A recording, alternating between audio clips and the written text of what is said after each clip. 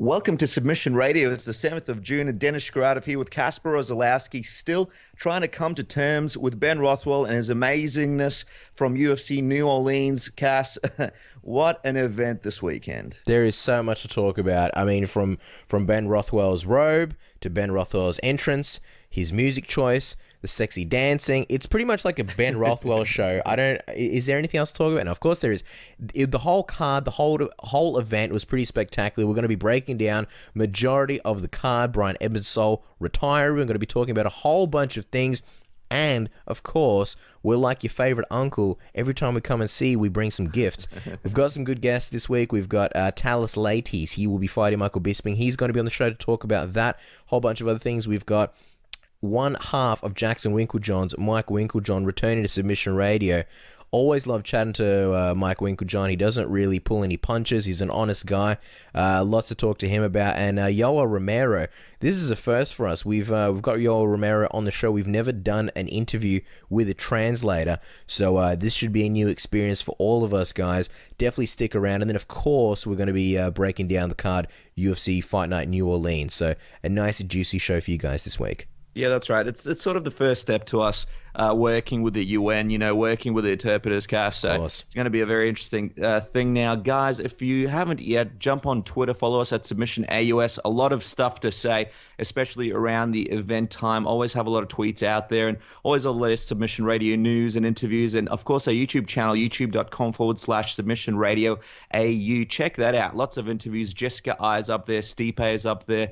A lot of interviews. Our episode last week, lots of fun stuff from that. So check it out. And if you are listening on iTunes, Stitcher, TuneIn, anything like that, if you enjoy the show, pop down and leave us a review, give us a like. That kind of stuff really does make a difference for us, and we really do appreciate the time if you do or have left a review for us previously. It does.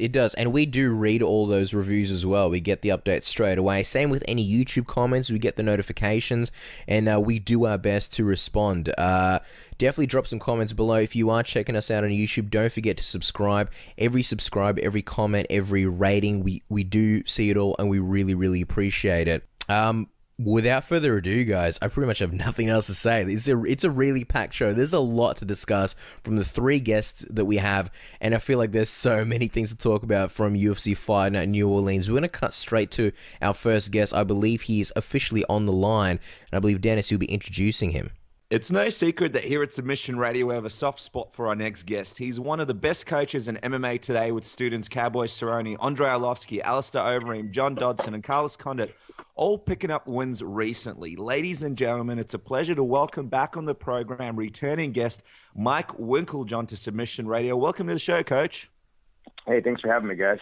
Yeah, it's always great having you back on the show. It's been a while, actually. Now, you've been very busy over the last few weeks with UFC 187, UFC Brazil, some of the notable cards that you had fighters in. Is it safe to say Coach Wink is happy to be home in Albuquerque with the family? Oh, yeah, I'm very happy to be home. It's been a very good run this year. We're on a roll. We're real happy with how things are going, no doubt about it. Yeah, well, I mean, let's talk about that role. Carlos Condit made a spectacular return to the octagon in Brazil. We broke down the fight. It was a different Carlos Condit with a lot less footwork, standing more in the pocket. Just wondering, Wink, was that the game plan for this fight against Thiago? Well, you know what we weren't supposed to do is what happened in the first round. Of course, a lot of that has to do with ring rust, and Carlos would hit him with a couple shots and then stand right in front of him. Not a lot of footwork, but kind of talking to himself about, here I am again. But honestly, Carlos sat down. He looked at me after the first round and says, Coach, I know. And he knew what we had to do, what we had worked on. And I reiterated a couple things, and a lot of it had to do with the rising elbow, because the way Thiago always covers, when you throw your right hand at him, he always leaves that doorway open. And Carlos jumped on it right away, and we were successful. I was real happy. Yeah, we watched a breakdown by the one and only Jack Slack. He does really, really good breakdowns when it comes to striking. And, he mentioned how Carlos basically started off with his usual combinations. Then when they weren't working, he switched up and started using the elbows at close range. So just to clarify, that was pretty much how the first round was supposed to go in that fight. Well, no, the first round was kind of like the second round, actually. It was all a matter of going first and not being in range for leg kicks. Yeah. It was about being out of range for leg kicks, and nothing wrong with going backwards and moving in circles, but when it's time to go, you have to attack from an advantageous place and then put him on his heels and go, and that's what Carlos did. Yeah, it's interesting, Coach, because obviously elbows in MMA are sort of the new black. Everybody's loving them at the moment.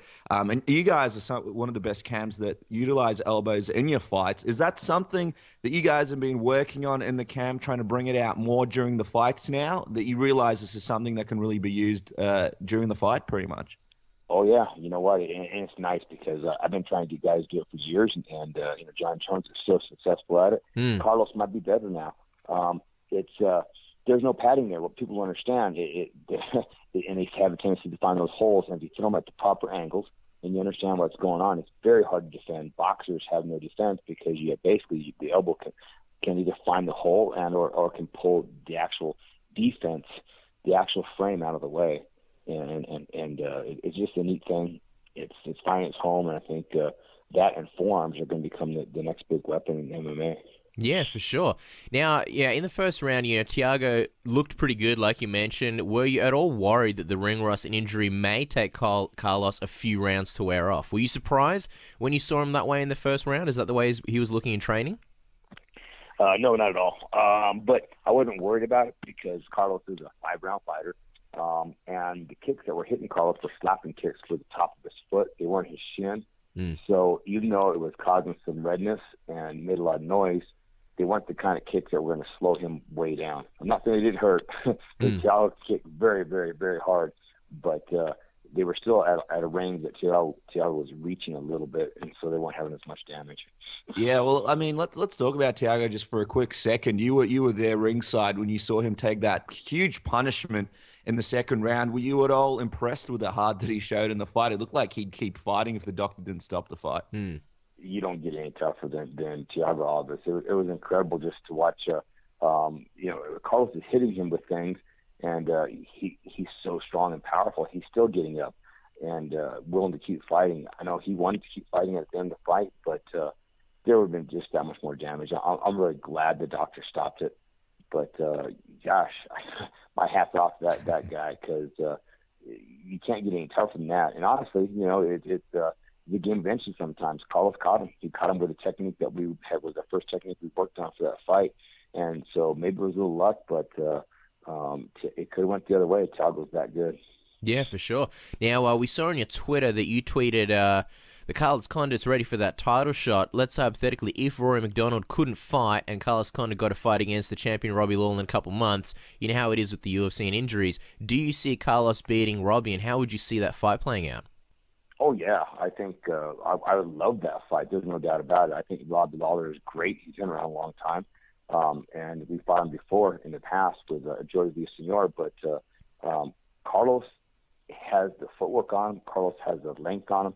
I think Carlos has the speed on him. I think Robbie is another Thiago Alves, as tough as they come. I mean, he will just throw down with anybody. But I think the technique's there for Carlos. I think he's matured. I think he's coming in with his knees bent. He's avoiding the takedown. So even with the Johnny Hendricks, I think we're on.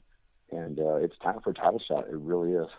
We can't wait to see what happens. It's such an exciting division. Now, let's jump to UFC 187. You were in a little bit of an awkward situation when you had Andrei Arlovski fight your former friend and student and Arlovski's friend, Travis Brown.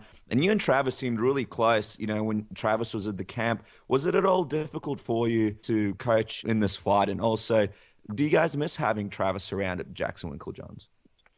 Travis actually brought a lot to the gym. He's very athletic and very mobile, and at that long range, using his kicks, I was very worried about him fighting Andre, but he went to a boxing gym coach, and so I figured they were going to try to make him box, which worked out well for us because once we put him on his heels, it became all Andre. Yeah, I was going to say, it seems like Travis focused more on boxing as opposed to footwork and the kicks that he used to throw. Have you noticed a big change in Travis' style? Well, it seems like it. Again, he was very successful against Brennan Schaub, though. So, holy crap, he had a great counter there. So there's no doubt he got better at what he does. I just more confident at that range.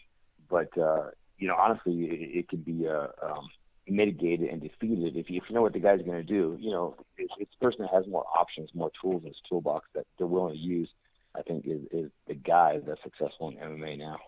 Yeah, absolutely. Obviously, the fight was simply awesome. Andre got the big win and even took a massive shot. However, turned it around and was able to finish the fight off. Just wondering, the news came out that the fight almost didn't happen. Andre was almost close to pulling out with an injury. What exactly happened? What was this injury, and how close was this fight to being called off?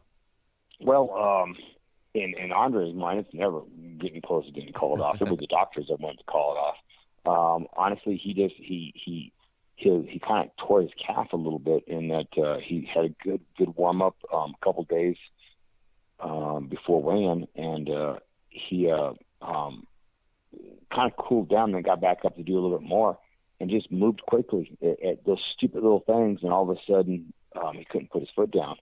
And the doctors came in and had a look at it, and they said it was ripped up pretty bad. And it was one of those things that they wanted to put some ice on it and make it feel better and see how it was the next day. But I think there was a lot of people concerned the day of the fight, even higher up in the UFC, that was worried that the fight wasn't going to happen. And Andre just looked at him and said, "I'm fighting." Wow, because that's kind of it. Andre's that guy. He's as stoic as they come, and he's game. Yeah, because I think we read on a lot of the news websites that I think they were saying it was a sprained calf or a pulled calf. So it was actually torn, was it? Well, what's a strain, what's a pull? In my mind, it's always just tears, little tears here and there that are causing swelling, causing bleeding, whatever the case is. But I know it cramped up. I know he couldn't move on it, and I know Andre doesn't fake anything. Yeah. And he wasn't using it as an excuse. He was going to go fight. And he did. Sure. I know that he's obviously not your student now, but what did you think of Travis's performance in the fight? Well, I was glad we were able to do what we did against him, of course, because he's no longer on the team. It's again, like I said, Travis has got so many capabilities, and he's a great guy. He's a great dad. We wish him the best, but now I have a job to do, and Andre is our guy. And I think that Travis made a few mistakes in that they assumed Andre wasn't capable of doing a few things. I really think they thought they were going to counter his big overhand. We kind of set him up for that. That was part of our game plan. And then also, I think they thought they were going to back him up a little bit and put the pressure on him. So our game plan was not to back up in the slightest and to push forward and get Travis on his heels and get past his long-range kicks. And we were hoping that he wasn't going to throw him on our way in, and he didn't. So they worked out real well. No, absolutely. And Andre looked great in the fight. Just wondering, Wink, obviously you and Travis had a close relationship before. Do you guys still keep in touch? And if he does one day decide to want to come back to Jackson Winkeljohn's, will the door still be open for him? Oh, yeah. Yeah, I think so. He what was neat about Travis is he was always willing to help other people. And that's real important at our camp is, when a guy stops on time and goes and helps the guys that need help with whatever it is, that's real important. I think that's why we're real successful at what we do. If a guy's a real big narcissist and is all by himself and comes in and acts better than others, not only the coaches, ostracize him and we tell him just he's an idiot, but the fighters will either thump him and or do the same. So people understand it's kind of the unwritten law of our gym is help others, and Travis was always willing to help other people. Now, Andrei Arlovski has really had a new lease on life with his his run in the UFC so far. What do you attribute this to? Was it a confidence issue before? And how far do you think he can go in the division? Can he win the big one? I think he wins the big one. Andrei Arlovski is very athletic. He's very tough. He's overcome so much. I think he's on a roll, and I think I would love to see a title shot. I really would. Some people think that might be crazy, but Andre's right there, and he has a tendency to step up now. And I think it's belief, not worrying about his chin, not worrying about things. And we've adjusted some things, understanding, get him out of the boxing style that he went with. And MMA is not boxing. It's not the same in the slightest. And I think when he started thinking about a lot of boxing, I think that's when we saw all of his failures. Just some little things that were missing in his game that we brought back and added to. Yeah, I was going to say, a lot of people around 2010, 2011 were calling Andre's career dead. And like you mentioned, the boxing, he was training with Freddie Roach and was, really, really just into boxing at the time, wanted to go out and box as well. And, people look at him now, and instead of just throwing a lot of jabs, he's using that right hand a lot with the uppercuts, the overhands. Was that sort of part of the big, I guess, solution for you guys to almost recalibrate Andrei Arlovski into being more of an MMA striker as opposed to a boxer? Exactly. I mean, that's exactly it. Freddie Roach is one of the best in the world at what he does, if not the best. But it's not MMA, and it's a different range, it's a different distance, it's a different size glove. There's so much more going on that I hope everybody else, other trainers and people aspiring to fight us, think it is about boxing, because we seem to be successful against those. And yeah, you mentioned Freddie Roach. Obviously, the guy's a legend. Do you think that, seeing as Andre is older now and he's having this kind of success, do you think that maybe if he sort of went to Jackson Winkeljohn's a little bit earlier, maybe bypassed Freddie Roach at the time, do you think maybe he could have been having more success a lot earlier? Oh, I don't know. I can't throw it all at Freddie. I can't throw it all at Freddie Roach. I mean, it's not that. It's just, he got in that bad role, tried some things that didn't work for him. And I think Freddie probably helped him with some power, probably helped him, work on some techniques that maybe he needed working on. But he forgot the footwork aspect, I think, and he forgot about different ranges and different defenses. And do I think he would have done better if he would have come to us early?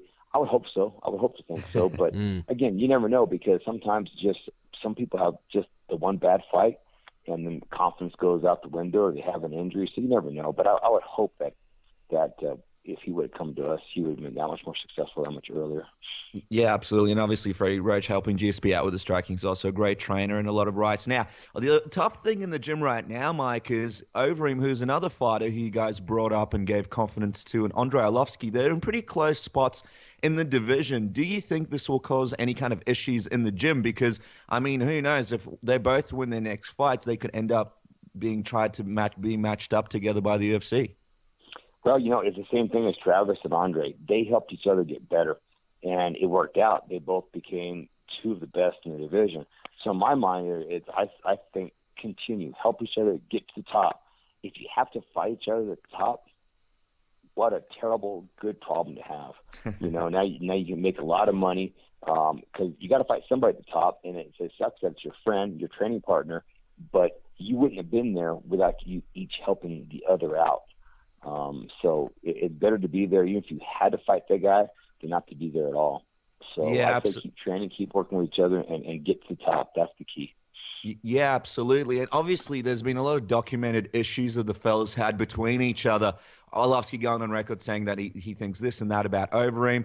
Do you think that will play into this whole thing at all? Will they be able to sort of help each other out?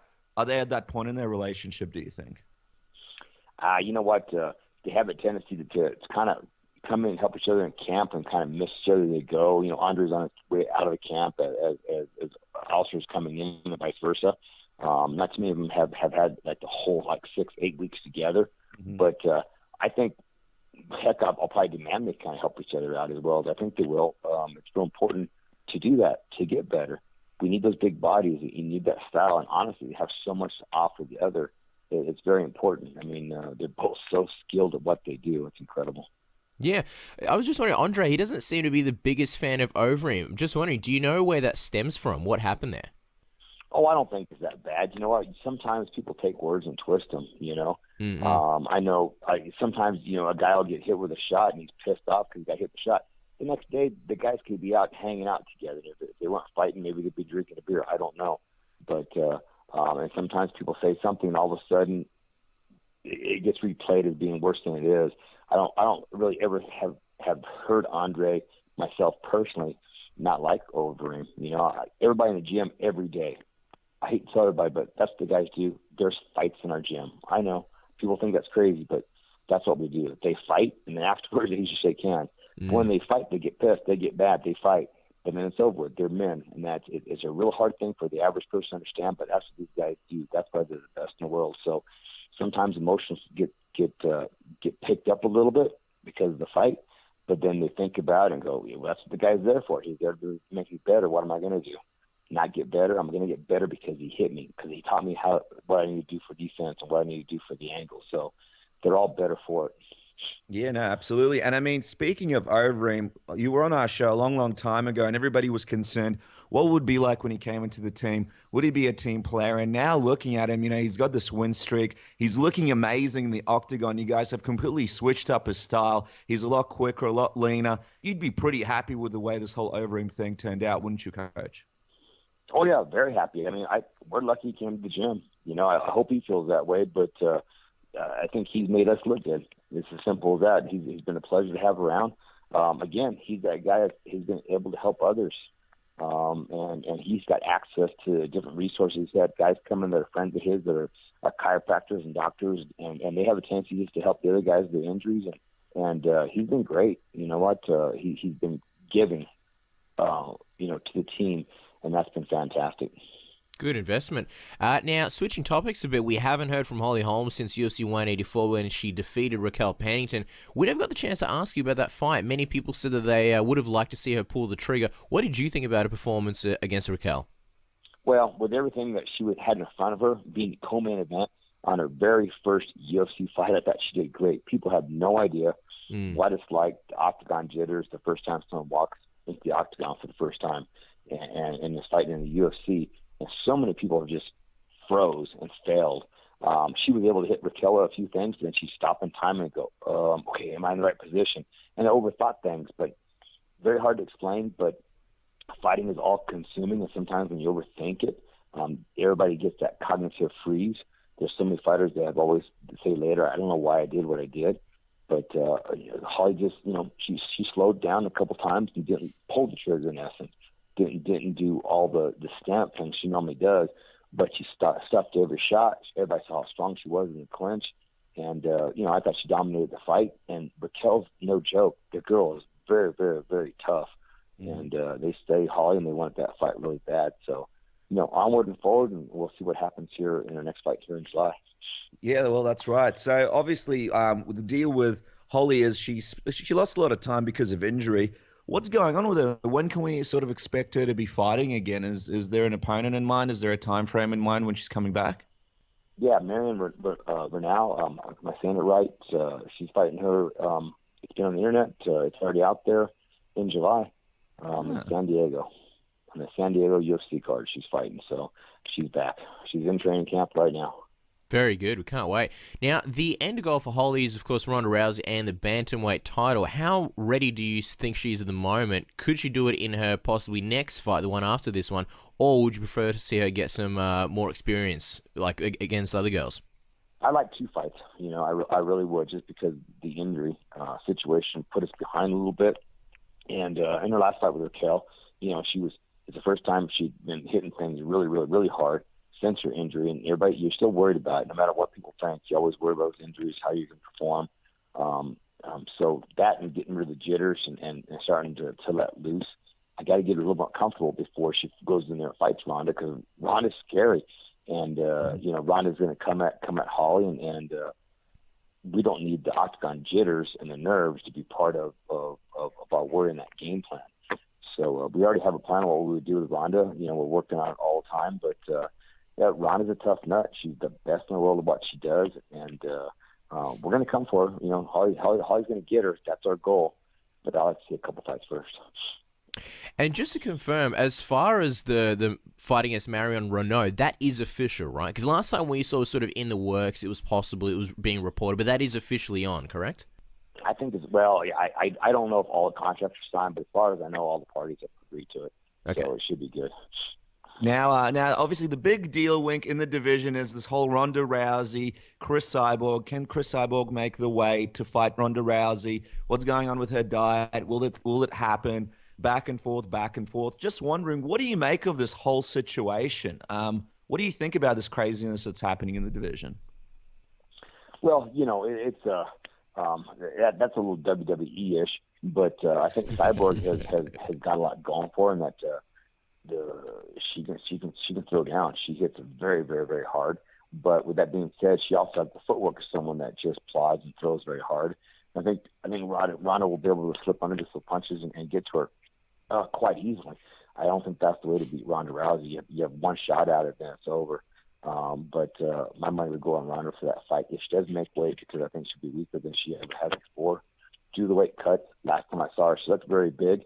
But I like to see it. She's very skilled, and I like to see how Ronda responds to maybe getting hit hard. Yeah, and you're right. She is looking really big. Now, Coach, before we ask you some fun questions, we just have to quickly touch on Jon Jones. Obviously, he's had some issues, most recently the hit and run. Unless, people have been under rocks, they've all heard about it by now. Just wondering, what was your reaction when you heard the news, when it originally happened? Well, disappointment. But, Jon is going to make the best of it. He's doing all the right things. He was in the gym helping Andrei Arlovski for his fight. He's in the gym helping others right now. So he's going back to help others, stop doing those things that get you in trouble, and go forward. And so I'm looking forward to Jon turning his life around and becoming a better person. If he fights again or not, I'm not sure, but that's not important. What's real important right now is Jon taking care of himself and his family. Yeah, no, absolutely. And obviously, everybody hopes everything works out for Jon in that regard. Just wondering, have you guys had a good chat? Do you guys sort of know where everybody stands? And are you guys sort of on the same page, I guess? Have you guys had a good chat about it? And is everybody in a good place right now in the relationship when it comes to Jon Jones and Jackson Winkeljohn? Oh, yeah. Very good. He knows what we expect out of him. Right now I expect him just to continue doing what he's doing, and that's take care of himself, do the right thing, take care of his family, and he is. And I'm real happy with what he's been doing so far. You said before that obviously he's got to clear his stuff up, and everybody knows that he's got to go through the process and get this thing behind him. But you mentioned that you don't know at the moment if he'll fight again. Do you think that's realistic? Like, I think there's a lot of people out there that are like, oh, look, Jon Jones will fight regardless of what happens. Is there any possibility that Jon Jones wouldn't fight again? Oh, yeah. You know what? Because to us, the most important thing is Jon Jones. Everybody seems to, forget other things, but at the end of the day, it's Jon Jones and becoming the best person he can. The fighter's secondary, and we lose sight of it. A lot of people lose sight of that and stuff. So there's a possibility that he might not fight. There's a possibility he might fight. I know right now he's staying busy helping others in the gym. That's very important. No, absolutely. And obviously, like you just mentioned, he's in the gym. What's his vibe like? Is he able to block out all this negativity and really channel, like you mentioned, what he's doing into helping others? Or is it noticeable that, he's quite bothered by all of this? Jon's just coming in the gym, doing his job.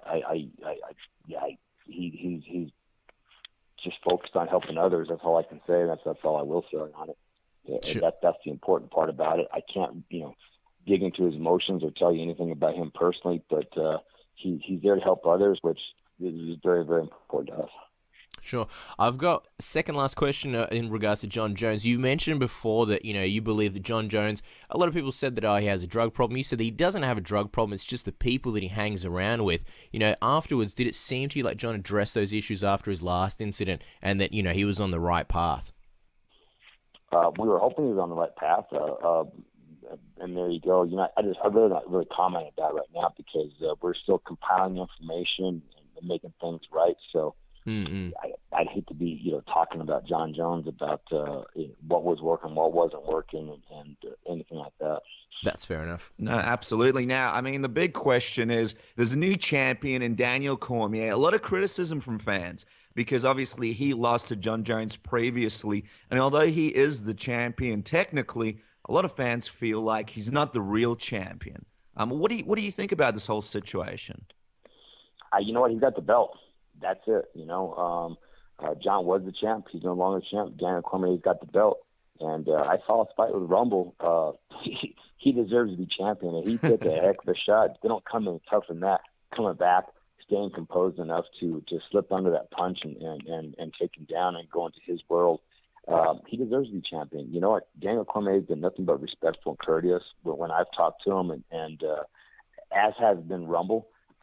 These guys are great, and there's no reason to take any of that away from him. He's a champ right now. He's a UFC champ, and I wish him all luck. We're going to jump to a tap-out round in just a second, but just in regards to DC, I mean, he said that he was very emotional in that John Jones fight. Can understand that, it would have been different than really any other fight, the emotions, the title fight. Did you see a different Daniel Cormier in this fight as opposed to the one that fought John Jones? I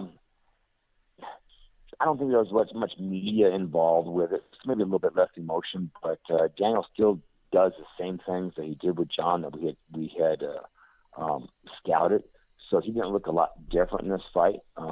He was susceptible to the same thing, just Rumble throws different things. It was just a different fighter. So I think Daniel was the same guy that he was when he fought John. I'm not sure what changes he made. He looks the same guy. He's very good at what he does. Absolutely agree. And interesting to see what happens in the division next. Now, we're going to wrap up the interview with a thing we like to call the Submission Radio Tap Around. Coach Wink, you've done a number of these fun questions, and the first thing that comes to mind, okay? Are you ready? I'm a little nervous, but yes, sir. Well, we're going to kick it off with the toughest question. What's Coach Wink's favorite tank top in the massive tank top collection that you must have amassed over the years? Cut off sleeves. Kyle Noak, all the guys make fun of me because I always winkleize there by the shirts. I just cut off the sleeves like the old white guy that I am. Now, around the same time as Jones was in the hit and run, Arlovsky was also in a car accident. What's the deal with these Albuquerque roads? They never seem so bad in Breaking Bad. You know what? People in Albuquerque are crazy. I think it's just a high altitude, less oxygen going to their brains. Now, you were obviously in Brazil recently. Tell us about your experience in Brazil. Any crazy stories to share from your time there? Fire ants bit my ankles. I'm coming home with a whole bunch of lumps on my legs. I don't know why. Just walking to the mall one day. Fire ants, man. The silent killer. What's the deal with the crowd down there? The arena looked really empty on TV. Well, I heard the economy is real bad down there. I think that's what it was all about. Times aren't good for that city with what's going on. Mm. Now, new dorms are opening up at the Jackson Winkeljohn gym. I'm just wondering, Coach Wink, where will you? What's a place that you like to take the new students out when they first come into the dorms from a different country? Taking them out. Is it a part of the program? Well, no. Part of the program is not taking them out. How we take them out is we take them to the mountain to run. So they come in and they get to mile high, so we take them 2 miles high to make it worse for them. Or we take them out in the sun on the sand hills and make them run up and down the sand hills. Welcome to Albuquerque. Wow, yeah, you're not selling this thing for a lot of people here in Australia, Coach. Is there anyone that gets disappointed? You're like, all right, guys, training's finished. You're going to the Mile High Club now. And they're like, what? Awesome. Like, no, not the Mile High Club, just Mile High. And then they get there and they're like, wow, that was not what we expected. Totally different club. Yeah. Now, Greg Jackson seems like a fun guy. What do you guys like to do together to take the load off? Or is it like training finishes and you guys just go your separate ways? We pretty much train and go our separate ways. He goes home to his family, I go home to my family. That's what's most important. Yeah, it's like me and Casper. We get so much of each other after the show. We didn't see each other for weeks. We're not even really friends. Yeah, I don't even know who he really is now. Give us your thoughts on Keith Jardine's performance in the Keanu Reeves film John Wick and his fight scene against Keanu Reeves. Did you watch this and give us your breakdown of it? No, I didn't. But you know what? It had to be good because Keith can just look at people and scare them. So I did not see it. I guess I need to watch more movies. Yeah, no, I don't want to give you any spoilers, but Keith ends up losing, so you might have to watch the tape with him. Something tells me that was set up. I'm just saying. Yeah, people are saying it was a work. Mayweather vs. Pacquiao, do you want to see the rematch? Not really. I wouldn't want to see the rematch, but I wouldn't blame them if they did. There's a lot of money on the table, and holy crap, good for them. Tell you what, I wouldn't pay $99 for it, that's for sure. No, sir. Now, Wink, do you think Jesse Pinkman would have been less of a screw-up in Breaking Bad if he did some sort of martial art at Jackson Winkeljohn's? I think he would have been a little more calm and not so fast to pull the trigger if he would have trained with us. He would have been used to being under fire a little bit more. Yeah. Second last question, Coach. Now, you're obviously a family man. What's the secret to a successful marriage, Wink? Yes, dear. Yeah. Oh, man, no wonder my relationships keep failing. And finally, give us the prediction out of all of your students, who do you think will be bringing gold back to the gym in 2015?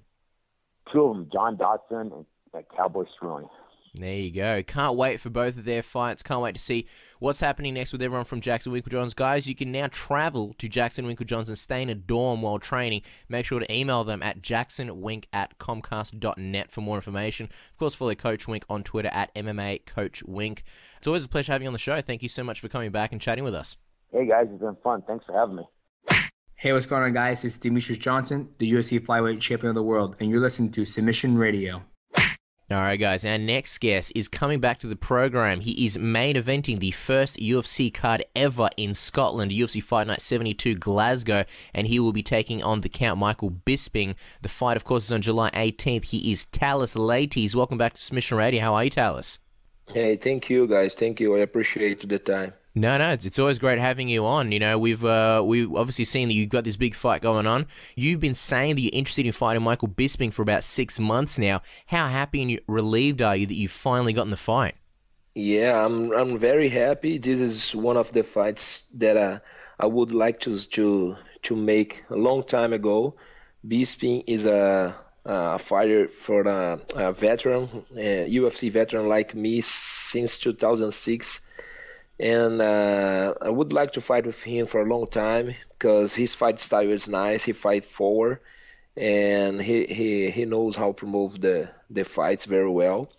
And he's a great fighter. He fight forward. He fought against tough fighters in the world, and all his losses was against tough fighters, and he deserves a lot. In my opinion, he deserved the chance to the title shot once, before, but he was almost having the chance, but he was just needing one more victory, and then he lost to the tough fighters. No, absolutely. I mean, a lot of different people have gotten title shots before, and you'd think with what Bisping has done, he'd be one of them. So it's a great point that you've made. Now, you're in a 5-fight win streak and in the UFC, about to headline a show with Bisping. And in 2009, as we spoke about previously, you were cut from the UFC. How proud are you of being able to turn everything around and make it back into the main event spot, which is something very few fighters have been able to do? How proud are you of just being able to do that alone?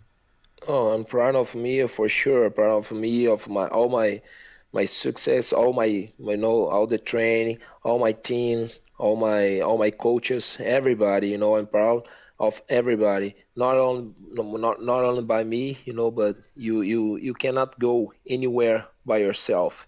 You need the support, and I have a good people supporting me every time. Now, you'll also be headlining the first ever UFC card in Scotland. What do you think about that, and how do you feel about traveling all the way down to Scotland?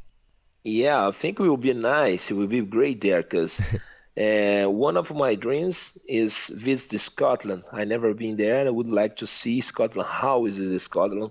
See the crown and all these things. And I'm a big fan of the Braveheart, the movie, and who tells the story of the William Wallace, the hero who helps to the Scotland against the English and a long time ago. But that movie inspires me a lot, and I have a tattoo with this William Wallace word and a sentence. Really? In my left ribs.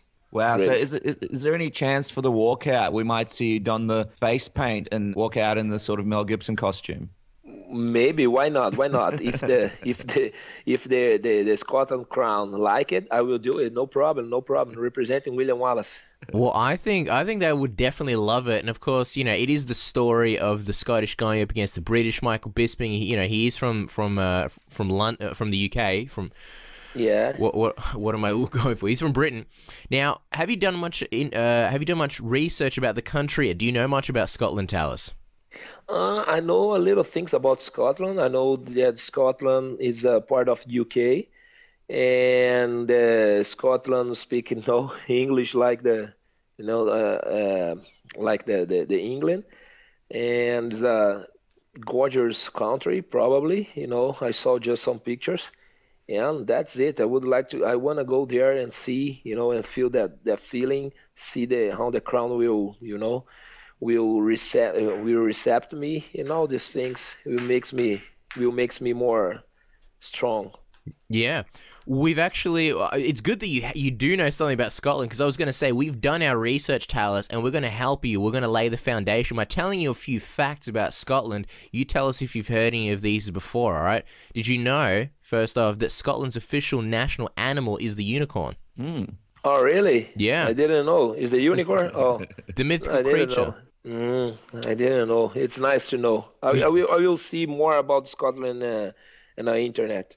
Yeah. Or no, you don't even need to. You don't even need to Google it. We've pretty much Googled everything there is, and we've got about 3 more facts. And if you do go to Scotland, I mean, whip out the unicorn stickers, put them on your backpack, on your crew as well, and I guarantee you they'll love you there. Did you know, Thales, that in Scotland there is a type of soup called it's a cock-a-leekie? Cock-a-leekie. No, I didn't know. Is that what is the name? Cock-a-leekie, believe it or not. I think they would pronounce it cock-a-leekie. It is true. It's true. Well, a lot of Scottish fans turning the show off right now. Imagine that. You go to a restaurant, you're like, what's the soup of the day? And the guy's like, cock-a-leekie. Cock-a-leekie. Yeah. It looks funny. Cream-based soup. Now, did you know that Queen Victoria smoked cigarettes when she was in Scotland to keep midgets away? What is? I didn't understand what it said. I'm sorry. I didn't even understand it the first time I read it either. Queen Victoria, when she would visit Scotland, she smoked cigarettes to keep midgets away, the little people. To keep what away? Midgets. Midgets. Like, what it means? Midgets. So smaller people. Yeah, the short people, the smaller people. Oh, really? Yeah. Oh, it is weird, huh? Really weird, man. Cigarettes. The midget's weakness, apparently. I didn't know this. And just another fun fact for you know the bagpipes, those instruments they play? Oh, yeah. Beautiful music. Well, it wasn't the Scottish who invented them. It was the Romans. Is the what? The Romans. Romans. What it means? Romans. They invented it. People from Rome, the Italians, they invented the bagpipes. Oh, really? Yeah. Nice. I didn't know. So there you go. I like some Scotland songs, like the Braveheart movie. You know that. What the name that you say that they sing? It's very famous in a. You just mentioned the name. The bagpipes. In Portuguese we call. Yeah, exactly. What's the name? Bagpipes. Bagpipes. Yeah. Yes. Yeah. Okay. So in between like wrestling, jiu-jitsu, and striking, just fit in a few bagpipe sessions, and they'll love you down there in Scotland. Yeah, it's a beautiful song. I like the noise. It's good. Now let's get back to the fight, Thales. In this fight, a lot of people are favoring Michael Bisping, saying that you don't have much of a shot against him, obviously because he's such a tough competitor. What do you see as your advantages over the Brit? I don't care. First of all, I don't care if people say if he is if I will be the underdog and if he will be the favorite. I don't care. When we got inside the cage, it's just me and him, and we close the cage, we will figure out who will be there, who will be the best fighter in that night. And I think this fight is perfect to me. I will fight for sure, and probably he will fight for too. We'll be collide every time. I will fight on stand. I will fight on the taking downs. I will work my takedowns, and we'll fight on the ground. Of course, that I won just looking to take him down every time.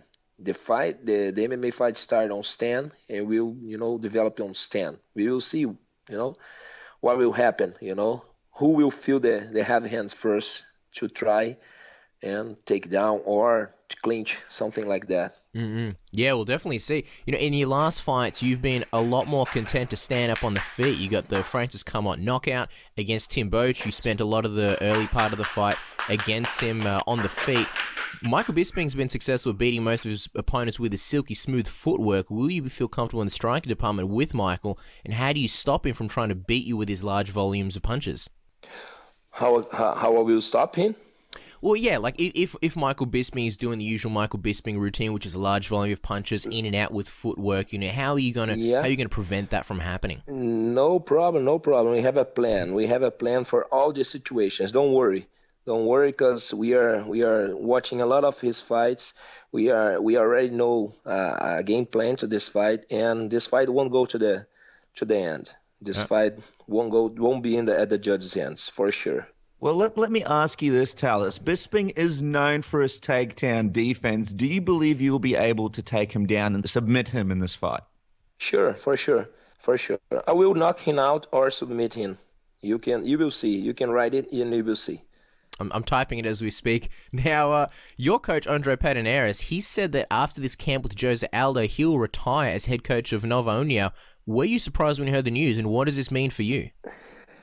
No, I hope this is just rumor, because if the dad get retired, we will be like a son without father for us. He's like a father for all of us.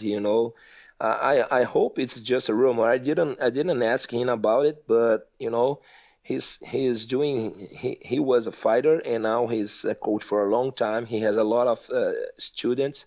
But I will talk with him about the situation, but I hope no.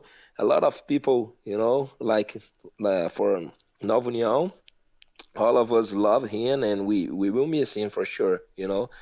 But I hope it is just a rumor. I will talk with him about it. I hope it is not true. That's right. Have a stern chat. Just wondering, Thales, how much of an influence has Andre been in your MMA career and progression as a mixed martial artist? To me? You mean to me? Yeah, to yourself. Yeah, how much of an influence has he been, Andre? No, a lot, 100%. When I started training MMA with Andre, he's like I said, like a father for all of us. He knows a lot of things. He has a vision when he see the fights and the training. He knows all his students very well, very well. If he looks to my face, he knows if I'm tired, if I'm happy, if I'm not happy, what I'm doing right and what I'm doing wrong. It's amazing, especially when I'm fighting and he's in my corner. It's unbelievable, because it's like he's playing video game. If you hear him, you will if you hear him, you will do the right for sure, because he has a big vision, clear vision. Yeah, he sounds like the type of guy that you really, need in your life, especially as a mixed martial artist or as a fighter. I think with Andre, what he's going to do, he's going to retire as the head coach. He'll probably still coach at Nova União, but someone else will sort of, take the reins of the head position. I'm just wondering, let's say, Andre says to you, look, Thales, I'm only going to be training with, Jose. I'm only going to be training with these guys. Would you still stay at Nova União permanently, or will you possibly look to, try out some other camps in Brazil or possibly even America? I will be where my team is. I will be where Andre is. Wherever he say, I will do wherever he say. No, absolutely. If he say let's tune with Nova União, I will be Nova União. I'm Andre Pederneiras students. I will be for him to the end. No, absolutely. And obviously, you guys have an amazing team there. And, just quickly switching gears to Jose Aldo, obviously he's fighting Conor McGregor in what will be one of the biggest fights in the UFC. And we had a brief chat about it previously, but now that the fight is sort of coming pretty closely, how's he looking in training? Is he looking good in training?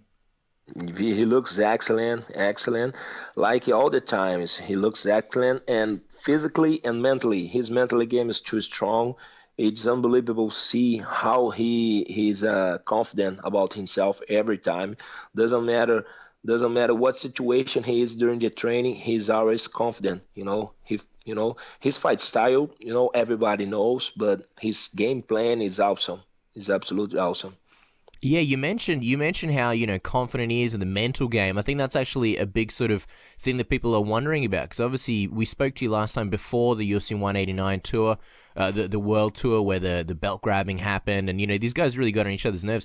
Being that you know him better than us, did Conor's relentless trash talk affect him? He obviously didn't want to be touched, and Conor touched his back and grabbed the belt. Is he going to be emotional during this fight? Yeah, this fight will be amazing. We will see. Although he's ready for everything. Like I said, his mental game is perfect, and his strength. All his. He looks physically very well. He's 100%, and he will be 200% during the fight. We will see. Although we will be on fire there. Yeah, absolutely. He's still sticking to your prediction that I believe you said you thought your prediction is Aldo's going to be KOing. I think you mentioned until the third round. Okay, so third round. This is we're taking bets here, Thales. Third round. Yeah. Where's the money, Thales? Until the third round, because the first round is more one of them one student each other. but after the first round, it will be much more aggressive. Of course, everything can happen during the first round, even studying, keeping the distance in all the situation, his opponent fight for every time, and if he comes, he will receive a big shot for sure. Okay, just checking for all the fans listening at home. Now let's switch gears back to Michael Bisping for a second. Against CB Dollaway, Bisping got caught with some punches that many believe the old Bisping wouldn't have been hit with. Some people are even saying that he's slowing down. Obviously, he had the eye injury, and a lot of people are saying he's not the same fighter since coming back from the eye injury that he had, the detached retina. Just wondering, what are your thoughts about that? Do you think Bisping is slowing down in his career? Oh man, to be honest, I didn't know if that he had an eye problem before. I didn't know that situation, but I think he's still a pretty dangerous fighter. He fight forward. He has a big volume of punches. He uses his feet every time. He move every time. He don't stop. And he has a great cardio, He's one of his big weapons. He has a great cardio and big combinations, He's pretty dangerous. I don't see him, in a downhill. You know what I mean? Mm-hmm. I don't see him going down. I still see him one of the top fighters in the UFC. Contrasting to yourself, where you certainly are not on the down slope at all. You're currently on an 8-fight win streak, 5 of those coming in the UFC. With a win, you mentioned that there was times where Michael Bisping may have deserved a title shot. With the win over Bisping, do you think it puts you up there with Jacare Souza and Luke Rockhold as a contender for a title shot? That would then be 6 fights in a row in the UFC for you. Yeah, a lot of people ask me this question, but I prefer don't think what will be after this fight. I prefer put all my mind in this fight now, and then after this fight, if I win him, of course, I will see what will happen. I don't want to think about title shot now. I don't want to think about nothing. There's a excellent guys, almost with the chance to fight for the title, and they deserve this chance, of course. And I have to fight with Bisping first. He's a tough opponent. I have to win him, and then we will see what will happen. I don't like to think a lot of about the distant future. You know what I mean? I prefer live day by day, and my next goal is Bisping. And this is all I want now. No, absolutely. And that makes a lot of sense, Thales. Now, let's talk about the middleweight division a little bit. You're obviously currently ranked 9th. What did you think about the Weidman-Belfort fight? Did you have any takeaways from that fight? The last fight? The last fight? Yeah. I saw the fight, and I think the Vitor, he has a great chance, the champion, he felt his hand, but he's, other time he's young, he's the champion, and his mental game is awesome. He has a great mental game. He was in a really hard situation, and he kept calm. If you see him fight, he was calm. Even Vitor almost knocking him out, he was calm. He was bleeding, but he was calm, just waiting for the right moment to do his stuffs. And when he saw a chance, he took him down and, smashed Vitor and finished the fight. I think Vitor was kind of frustrated because he didn't, knock him out.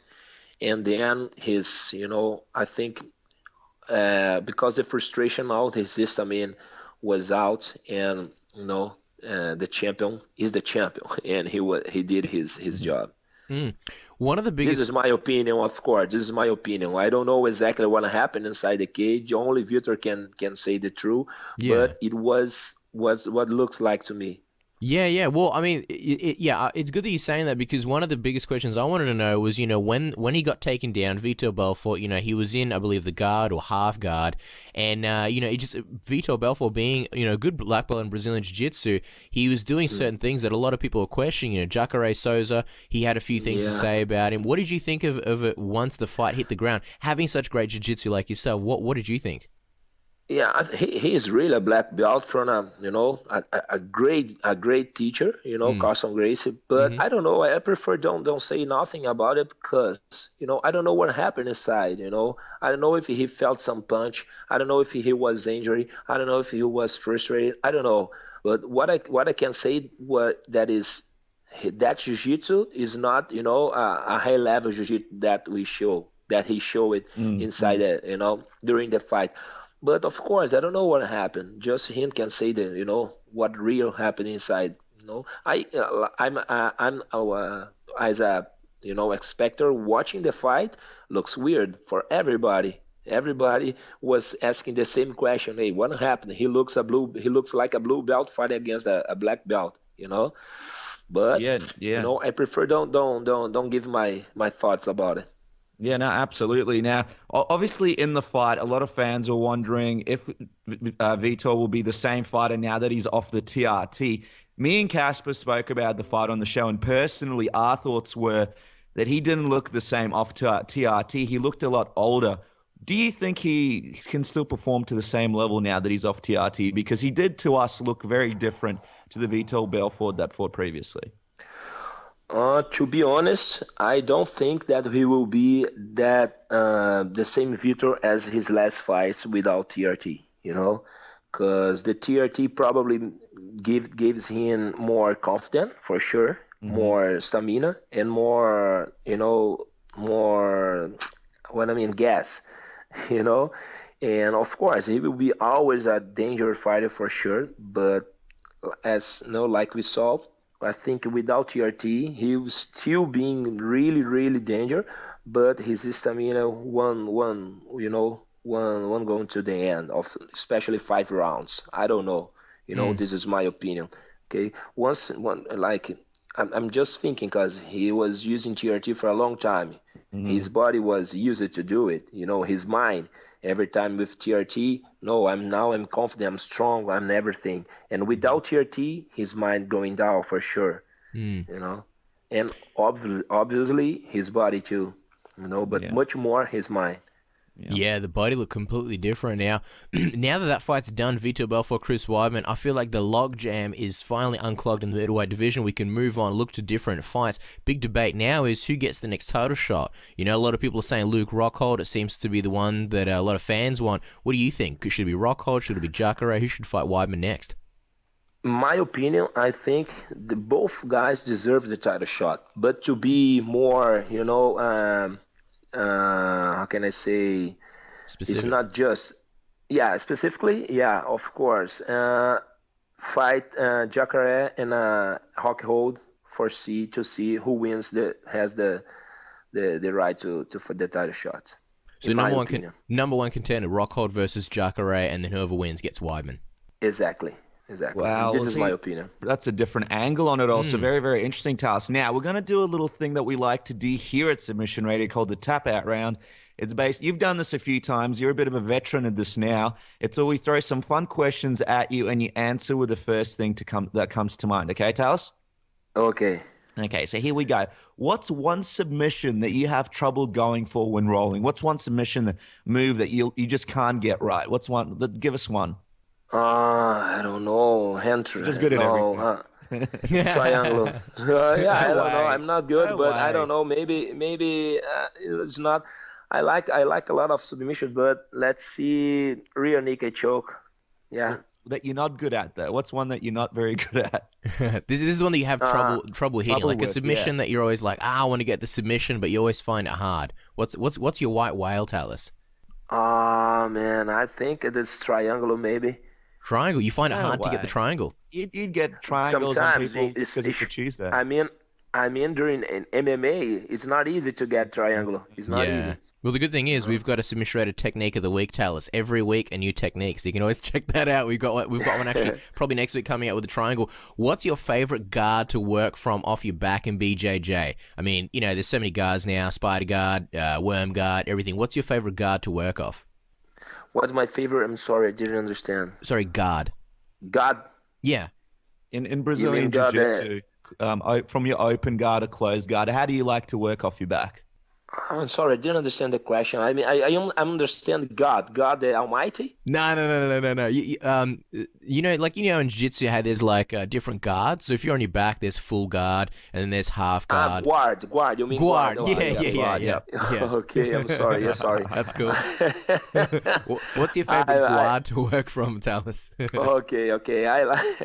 I'm sorry. I like that. I like half guard. I like half guard or butterfly guard. Yeah. Oh, wow, half guard. Now, do you think there's a problem with PEDs in Brazilian Jiu-Jitsu competitions? Because we've spoken to a few guys like Kid Dale and other guys that are involved in the community, and they think it's a little bit of a problem now.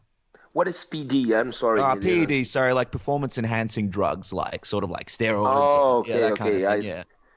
I think it's great, especially in a jiu-jitsu competition. You know, the rules is for everybody.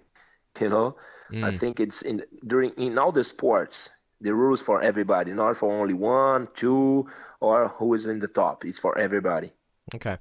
Thales, we've heard some rumors. Is it true that after you beat Michael Bisping, you will catch the Loch Ness Monster? If I beat Michael Bisping, I'll be what? You'll catch the Loch Ness Monster. It's the legendary monster that's terrorized Scotland for years and years and years. Oh, yeah, I know. The Lake Ness, yeah? Yeah. That's the one. I don't know. If he's up here, I can choke him, maybe. Got to work on those triangles, Thales. Loch Ness. Maybe. He has a big neck. It's good, huh? Yeah.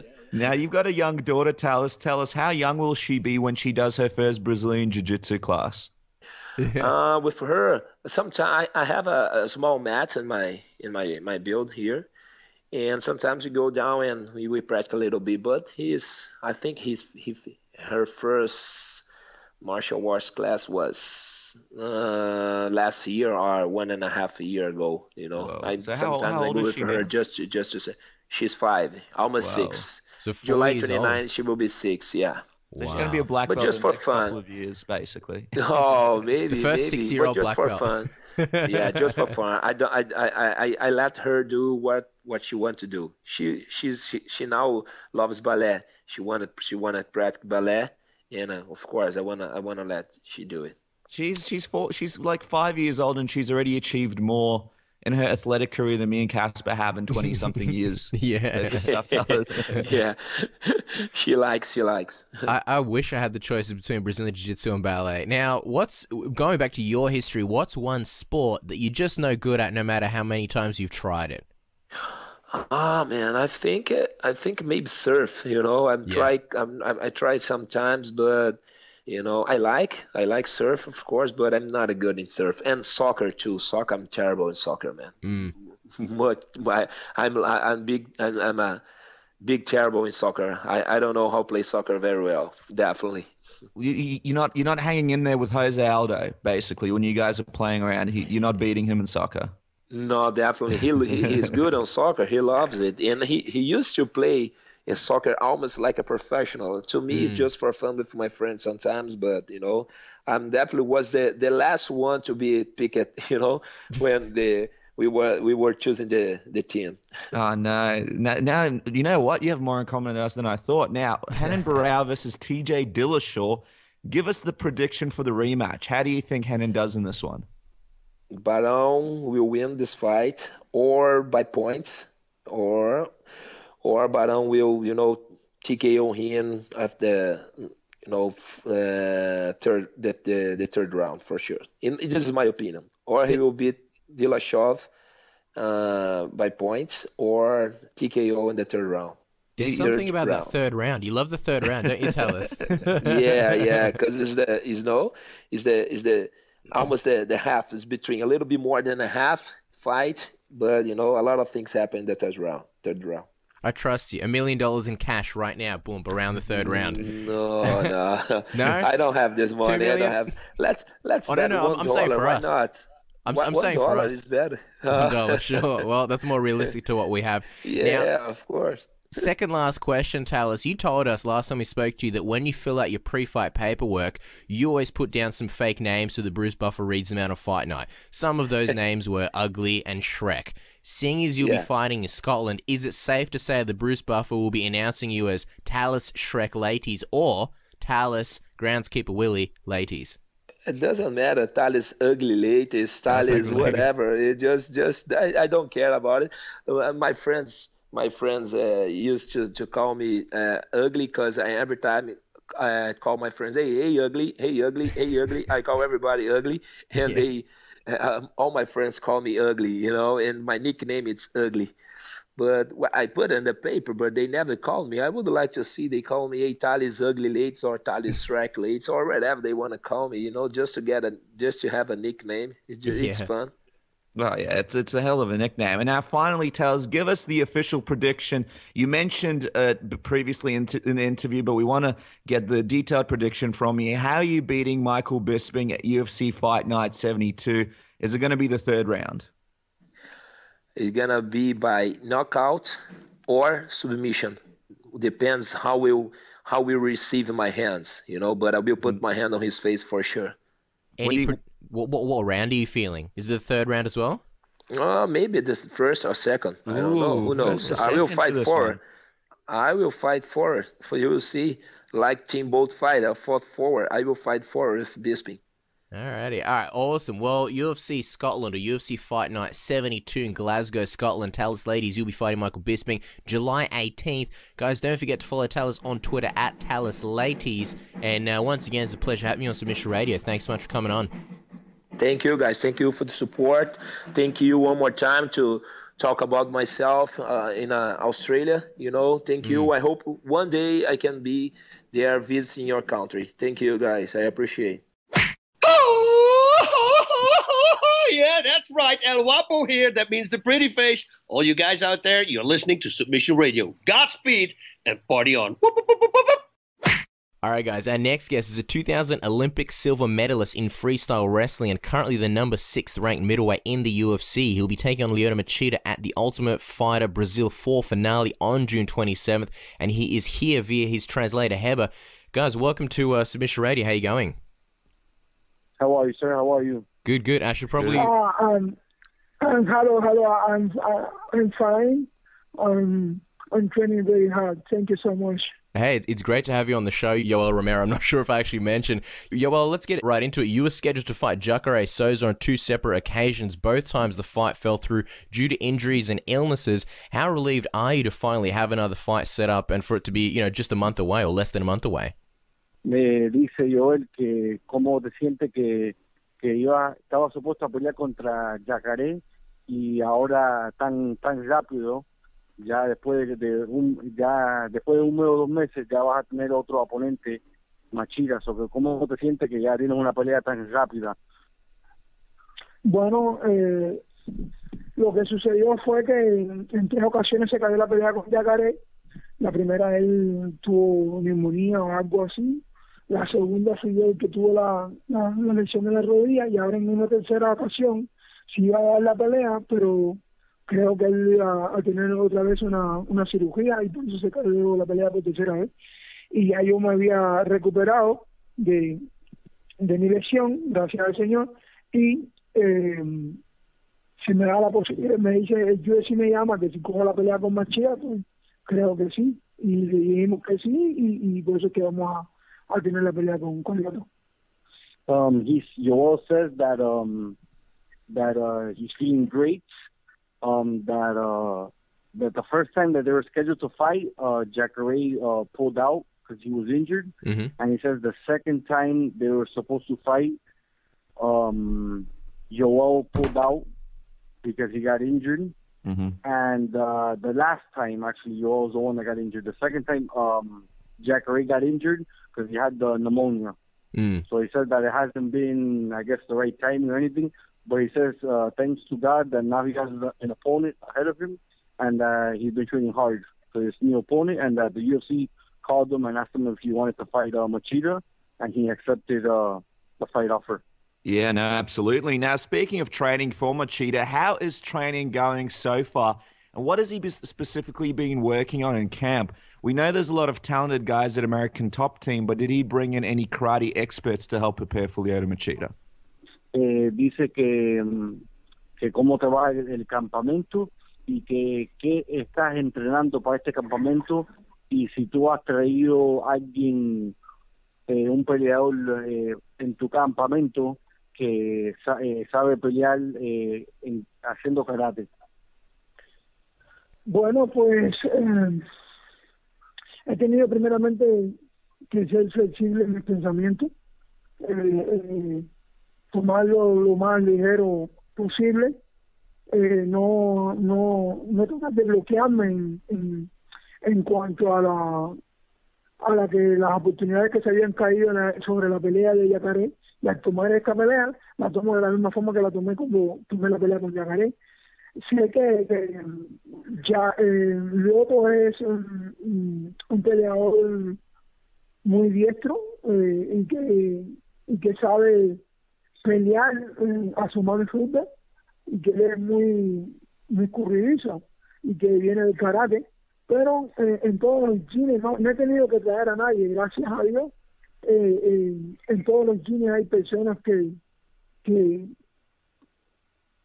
casi siempre vienen de un mismo estilo, y yo gozo de ese privilegio, que en mi club hay personas que podrían imitarlo bien a él, aunque no me he enfocado, te voy a ser sincero, me he preparado para el debate, pero no con el mismo enfoque. Sigo enfocándome en mí, en tratar de mejorar yo mi estilo en mi carrera.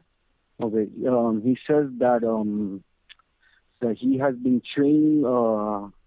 He's been training for Machida, of course, and that when he trains, he doesn't train like specifically on let's say Machida, since his upcoming fight is against Machida. That he just likes to train with his own style, and that he doesn't have like one specific training partner. That he's lucky enough to have training partners that imitate Machida's style, so that he hasn't had to bring anybody into the camp for this camp, because he's fortunate enough to have people that imitate him and train with him that could imitate and have karate backgrounds for this camp. But he says that mostly he focuses on himself and on his training, that he doesn't really worry about the opponents. Sure. Now, we know that this matchup is your typical wrestler versus striker fight. Lyoto is obviously one of the best strikers in the division, and Yoel is one of the best, if not the best, wrestlers in the division. My question will be, Luke Rockhold obviously put on an extremely dominant performance against Lyoto Machida by taking him down on the ground and beating him there. Will Yoel be looking to test his striking skills against Lyoto, or will you look to dominate him on the ground, much like a Luke Rockhold? Dice que cuando Luke Rockhold peleó contra Machida, que Rockhold lo tumbó por piso y que lo peleó llevó la pelea al piso. Que si tú vas a querer cuando peleas contra Machida, quedarte parado o llevarlo para piso, porque dice que Machida es uno de los mejores strikers en la división y que tú eres el mejor de luchando. Pues dice que para esta pelea, ¿qué vas a hacer? Si vas a quedarte parado o si te vas a luchar y llevarlo para el piso. Mira, yo no tengo ningún problema en quedarme parado peleando con Machida, créeme, porque me he estado preparando no solamente ahora, sino toda la carrera, como que me estaba preparando en los distintos tipos de como jiu-jitsu, como karate, también en el taekwondo, ¿ves? Y en el muay thai. Y gracias a Dios y a mi equipo hemos estado trabajando muy bien parados, o sea que con él no tengo ningún problema en quedarme parado. Si se da la posibilidad y llegamos a que caemos en la lucha, lucho con él. Si caemos en clean, hago muay thai. Si caemos en el piso, voy a hacer jiu-jitsu. Si nos quedamos parados, lo mismo voy a hacer boxeo, que voy a hacer también karate. En eso no tengo ningún tipo de problema. Okay. Yoel said that he doesn't have a problem when he has to stand up and strike with Machida. He says that he's very that his team has been training everything. They've been training jiu-jitsu, karate, muay thai, and standing up boxing and striking. That he says if he's in a clinch with Machida, that he'll use his muay thai. If he's on the ground, he'll use his wrestling and jiu-jitsu. And if he stays standing, that he'll use his boxing and his striking techniques that he's been practicing with his team, and that he's not really worried of standing with Machida. He says that he's really confident in his stand-up game, and that wherever the fight goes is where he is willing to take it. He doesn't really have a specific option that he's looking to do. Very good. Now, there's been fights in the past where Yoel's looked amazing in the first 2 rounds and then slowed down a little bit in the third. Just wondering, has he been focusing his training to consider the fact that this will be a 5-round fight? And what has he been doing to sort of push himself to make sure he's ready for the 5 rounds? Dice él que en las últimas peleas tuyas, que en el primer y el segundo round te ves como un buen peleador y no te cansa. Eres como un monstruo, que peleas muy bien en el primero y el segundo round, pero en el tercer round te cansa. Y esta pelea ahora con Machida va a ser 5 rounds. ¿Qué tú estás haciendo o algo diferente o algo para porque a lo mejor puedes pelear 5 rounds? ¿Qué vas a hacer? Bueno, si ustedes han visto que hasta ahora nada más yo he llegado a pelear 3 rounds en 3 peleas y las cuales una sola no he terminado, o sea que el cansancio viene como cualquier otro que se puede cansar, pero no es un cansancio que te va a quedar, que te quedas completamente sin gas, un cansancio normal, porque yo terminé la pelea con Tabar y terminé la pelea muy bien, ¿entiendes? Con todo el físico, sin estar cansado. Tabar es un atleta que todos conocen su currículum, mucho más joven que yo, y yo no terminé cansado, y es que los 3 rounds. Ahora, siempre he sabido ya que en una etapa de mi carrera, Dios mediante, iba a llegar a 5 rounds, pues yo he entrenado, ya yo he entrenado los 5 rounds, o sea que no me preocupa llegar a los 5 rounds. Okay. He says that he's not worried about going all 5 rounds.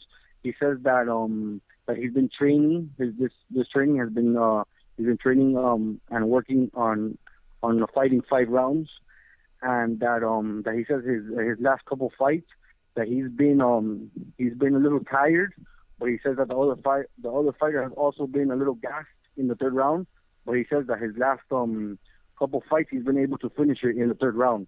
He's been tired, but he says he's more than enough capable of putting on a good performance and finishing the fight strong. Because I think in his last 2 or 3 fights, he has finished the opponents in the 3rd round. You're absolutely right. Yoel does finish his opponents later on in the fights. Considering that Yoel, you've already trained twice for Jacare and invested the time in training camp, and now you'll be fighting an opponent with a completely different skill set in Lyoto Machida. Are you at all disappointed that you didn't get the chance to test yourself and show off your skills against Jacare? Dice él que cómo tú te sientes que has entrenado en 2 campamentos y has entrenado tanto para Jacare. ¿Cómo te sientes que todavía no te has enfrentado? Y si sabes, después de todo el entrenamiento que hiciste para Jacare, que si vas a querer pelear contra él, o cómo te sientes que no puedes pelear contra él y enseñar cómo entrenaste y cómo fue el campamento contra Jacare. Bueno, nada, ya le acabo de decir al principio de la entrevista que uno tiene que, el primer factor que debes tener como atleta o como persona en tu vida es ser flexible al pensar y tomar la vida lo más relajado, lo más flexible que pueda para poder seguir hacia adelante. No quedarte ahí estancado con los pensamientos, porque si no pasa, ¿entiendes? Y eso es lo que he hecho, con ayuda de mis entrenadores, con ayuda de mi familia, yo seguí la pelea con Jacare, pues bueno, ser flexible. No importa que se haya perdido el campamento, pero en realidad no se pierde porque estás aprendiendo. Cada día que pasa y estás entrenando, esos días estás aprendiendo. ¿Entiendes? No son días perdidos. Yoel says that it's unfortunate that he wasn't able to fight Yoel, but that the training camps that he did, and then unfortunately he had the fight didn't go through. But he says, well, every day that goes by, he's learning more and more of MMA. So he's like, it's not every day that goes by that he did 2 camps and he didn't fight in either against Jacare. He says that he has to be, his mindset is flexible. He knows that maybe the opponent gets injured or he gets injured, so he knows that in reality, each day that goes by, he's gonna keep getting better, in his training, in his jiu-jitsu, in his striking game, and all aspects of the game, he's going to become and get better. So he says it's really that he's just open-minded. So it's unfortunate that he didn't get to fight and show his skill against Jacare, but he says that he's just open-minded and that he's just looking forward to his new opponent in Machida. Sí, y si la pelea nunca se da con Jacare, pues nada, yo sigo hacia adelante, empujo a la meta. No me voy a detener ahí, que si no se dio la pelea con Jacare, ni se da nunca, pues bueno, no se dio nunca.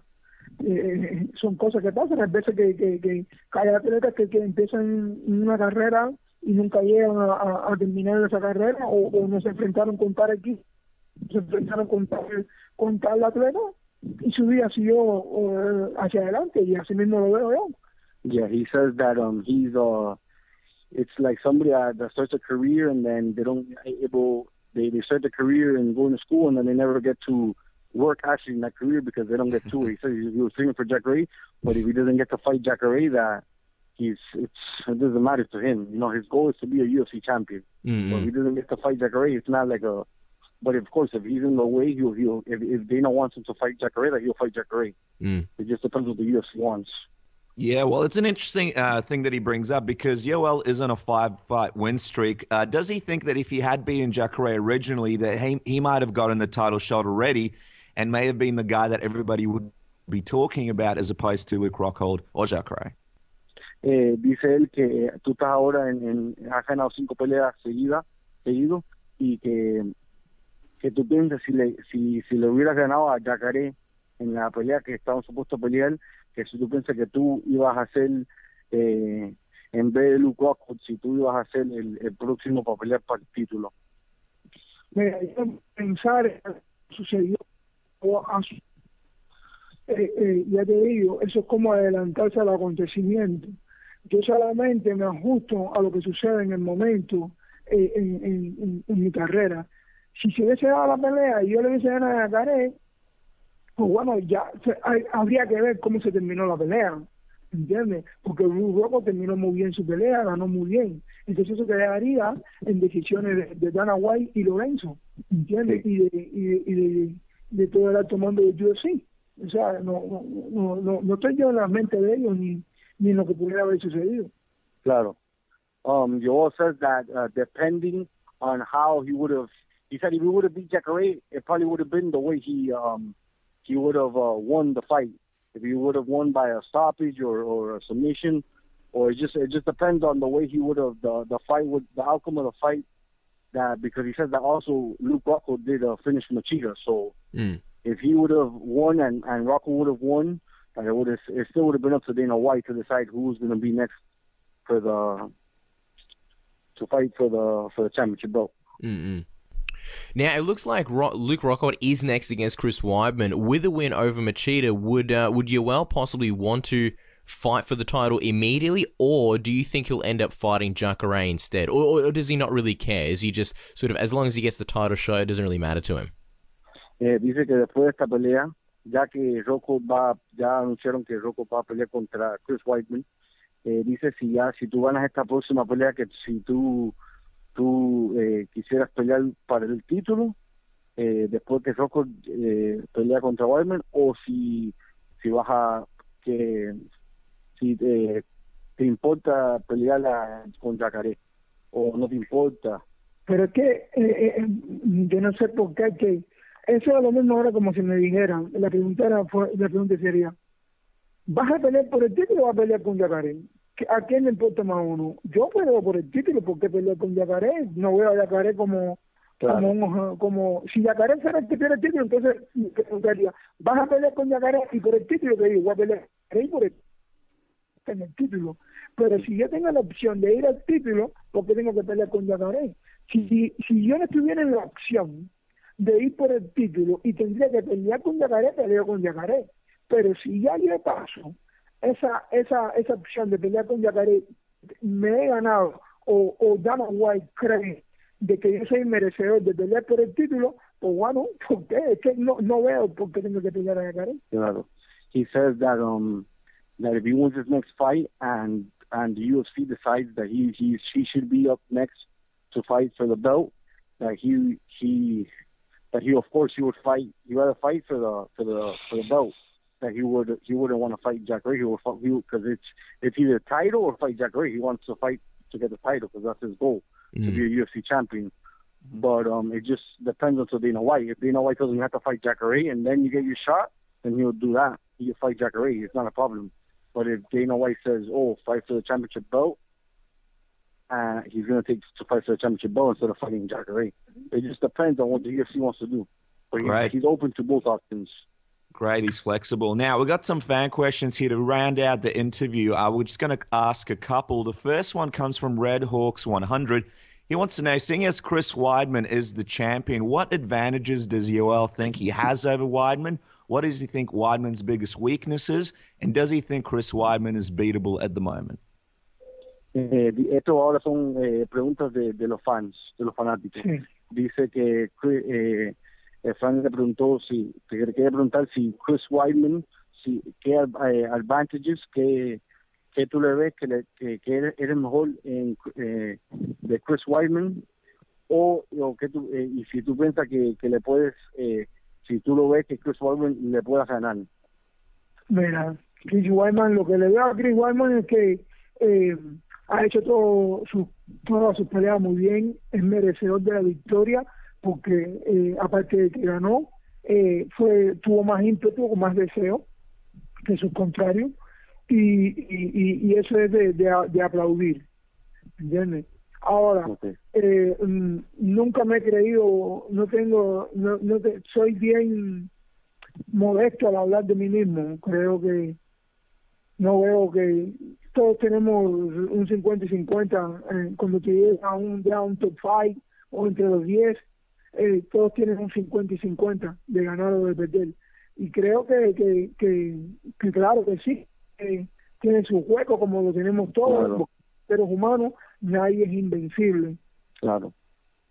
Yoel says that he believes that Chris Weidman is beatable. He says that everybody is beatable. He says that nobody is invincible in the sport of MMA. That he believes if he were to fight Chris Weidman, it will be a 50-50 chance. That he would have 50% of winning, and so would Weidman. So he could go either way. So he says that he is beatable, but that everybody in the division is beatable. So and he's very humble, and he says that Chris Weidman is a great champion, and that he has in his past fights that he has had the will to win the fight, and has had more will than the other opponents that he's been facing. So he respects Chris Weidman as a champion, and he applauds him for being such a great champion, but that he's beatable. Sure. Now, this next question comes from user Ninja Death Cult. His question is, who do you work the closest with at ATT, American Top Team, and who are your main training partners? Dice que con quién tú entrenas en ATT y cuáles son, con quién es el más cercano tuyo, que tú entrenas en ATT y quiénes son los partners de entrenamiento tuyo.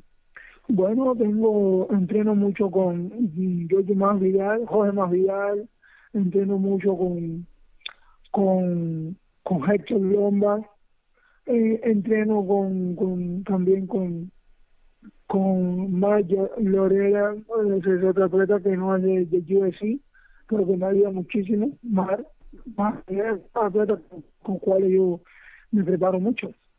Okay. He says that the main person he trains with on his camps and the main fighter he trains with out of ATT is George Masvidal, and that he also trains with Hector Lombard.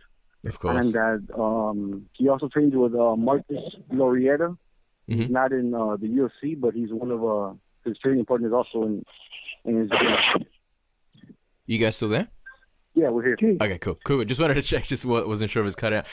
The Reed has another question. This is one of the last questions because I know Yoel obviously has training to go to in just a second. The Reed wants to know, how much boxing training have you done with your brother, Juan Pablo Hernandez, the IBF and Ring Magazine cruiserweight champion, and how much wrestling MMA training has he done with you? Any possibility he might cross over to MMA?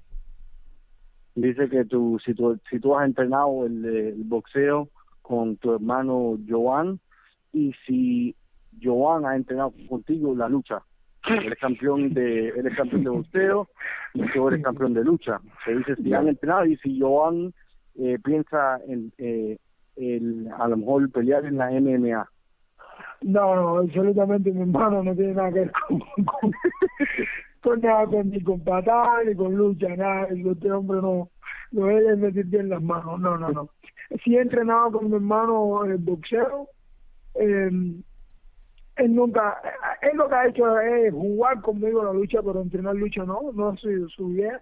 Él es campeón mundial en boxeo y está muy bien ahí con su vida, con lo que gana en boxeo, y no creo que tenga idea de pasar al MMA.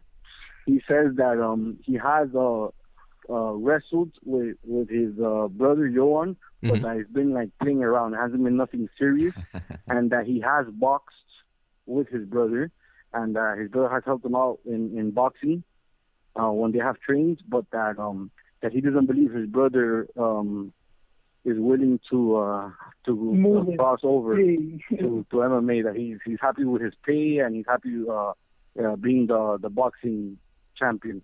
Sure. And what a great boxing champion he is. Final fan question here, speaking of wrestling. This one's from Flying Kimoraba. Against Derrick Brunson, Derrick landed a lot of takedowns on Yoel. Given his background in international Olympic wrestling, what does Yoel attribute that to? Dice que cuando tú peleaste contra Derrick Brunson, que él te cogió y te tiró mucho para el piso. ¿Por qué pasó eso y por qué? Mira, le voy a decir varias cosas que son fundamentales. Nosotros habíamos visto en el campamento de que Derrick se cansaba, él sí terminaba muy mal los terceros rounds. Y el que ha practicado la lucha sabe de lo que le voy a decir ahora. Cuando tú tiras a una persona, el que se cansa es el que tira. Y ese fue uno de los planes que nosotros teníamos. ¿Entiendes? Hacerlo trabajar mucho a él. Y eso fue lo que pasó. Ya él en el tercero estaba muy cansado. Okay. He says that when he was watching his videos for the training camp to fight against Derrick Brunson, that he would see that he would get really tired in the third rounds. He was really gassed going into the third round. So he said that for that fight camp, they were practicing. They trained because he said that people that wrestle know that when you go and you take somebody down for a takedown or you try to slam them down, that gets the person that's throwing him down tired, more tired than the person that's getting thrown.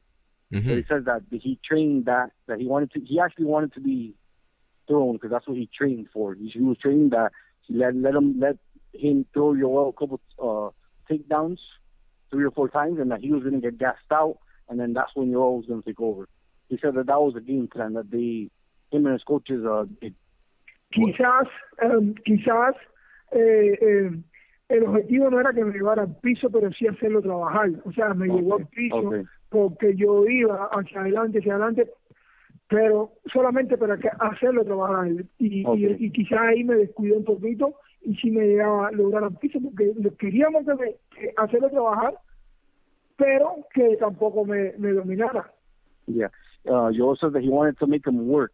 The objective wasn't for him to get taken down, but he says that he wanted him to make him work, and that sometimes Yoel would let his guard down, and that Derrick would get a takedown on him. But that the objective wasn't to get taken down; it was to make him work.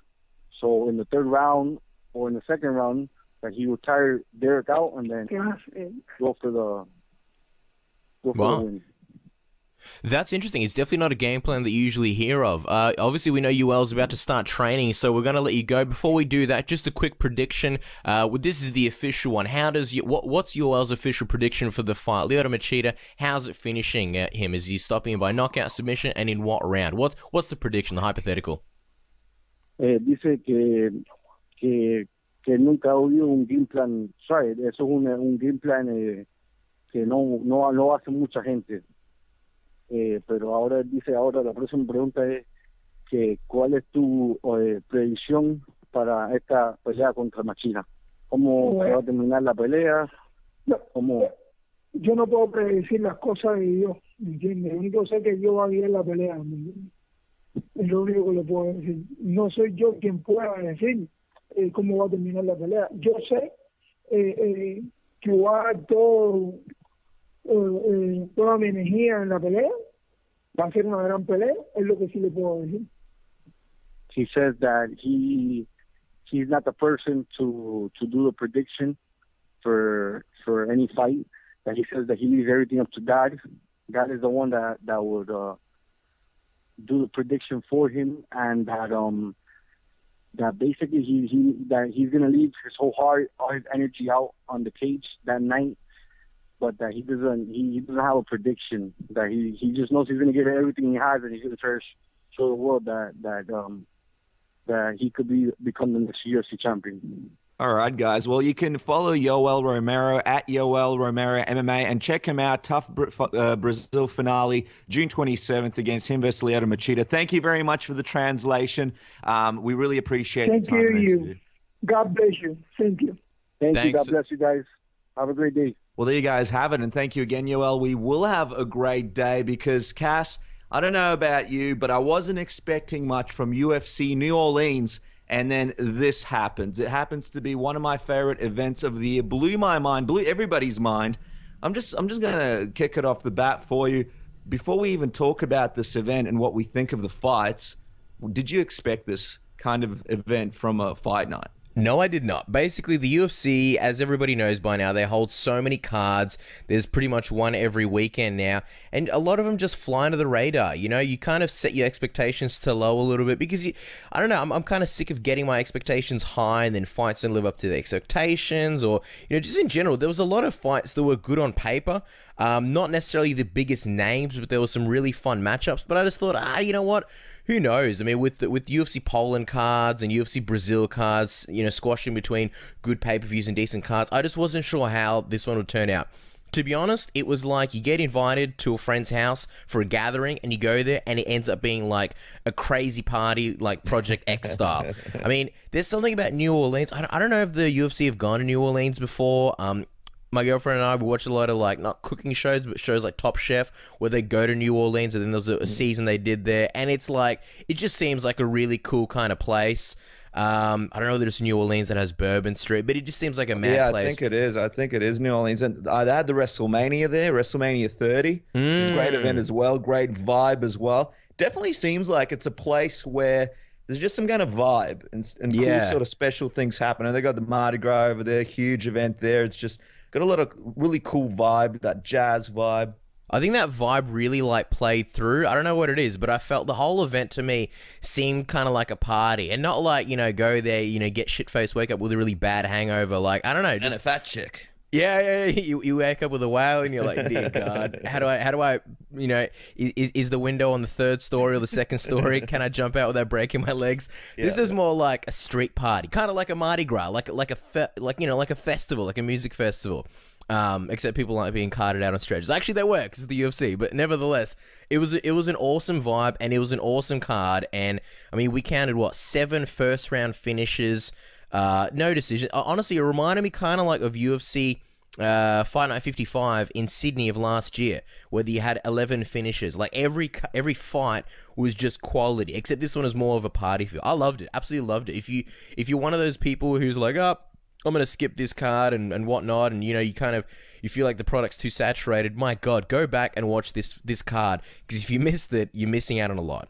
Oh, yeah, absolutely. And, I mean, just the personalities on this card really made it. I mean, we're going to talk about Ben Rothwell later, but I was just laughing all the way through. People, we were on Twitter, on the Submission Radio Twitter, Submission AUS, at Submission AUS, and people were just having a ball on Twitter, laughing, joking. It was one of those things where the MMA community just came together.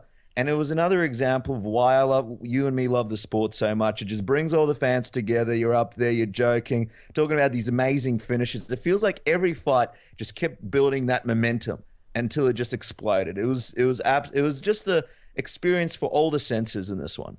Wow, I like that experience for all the senses. To me, it was like the closest, you know, in The Simpsons where they have that, like, that vision of like the hippies and everybody, like, you know, holding hands around a rainbow.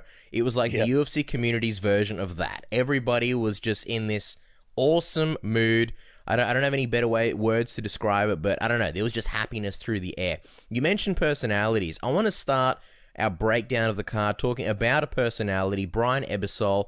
He versed Amari Akhmedov in a fight that, even though he was the underdog, I still thought he would pull through and win.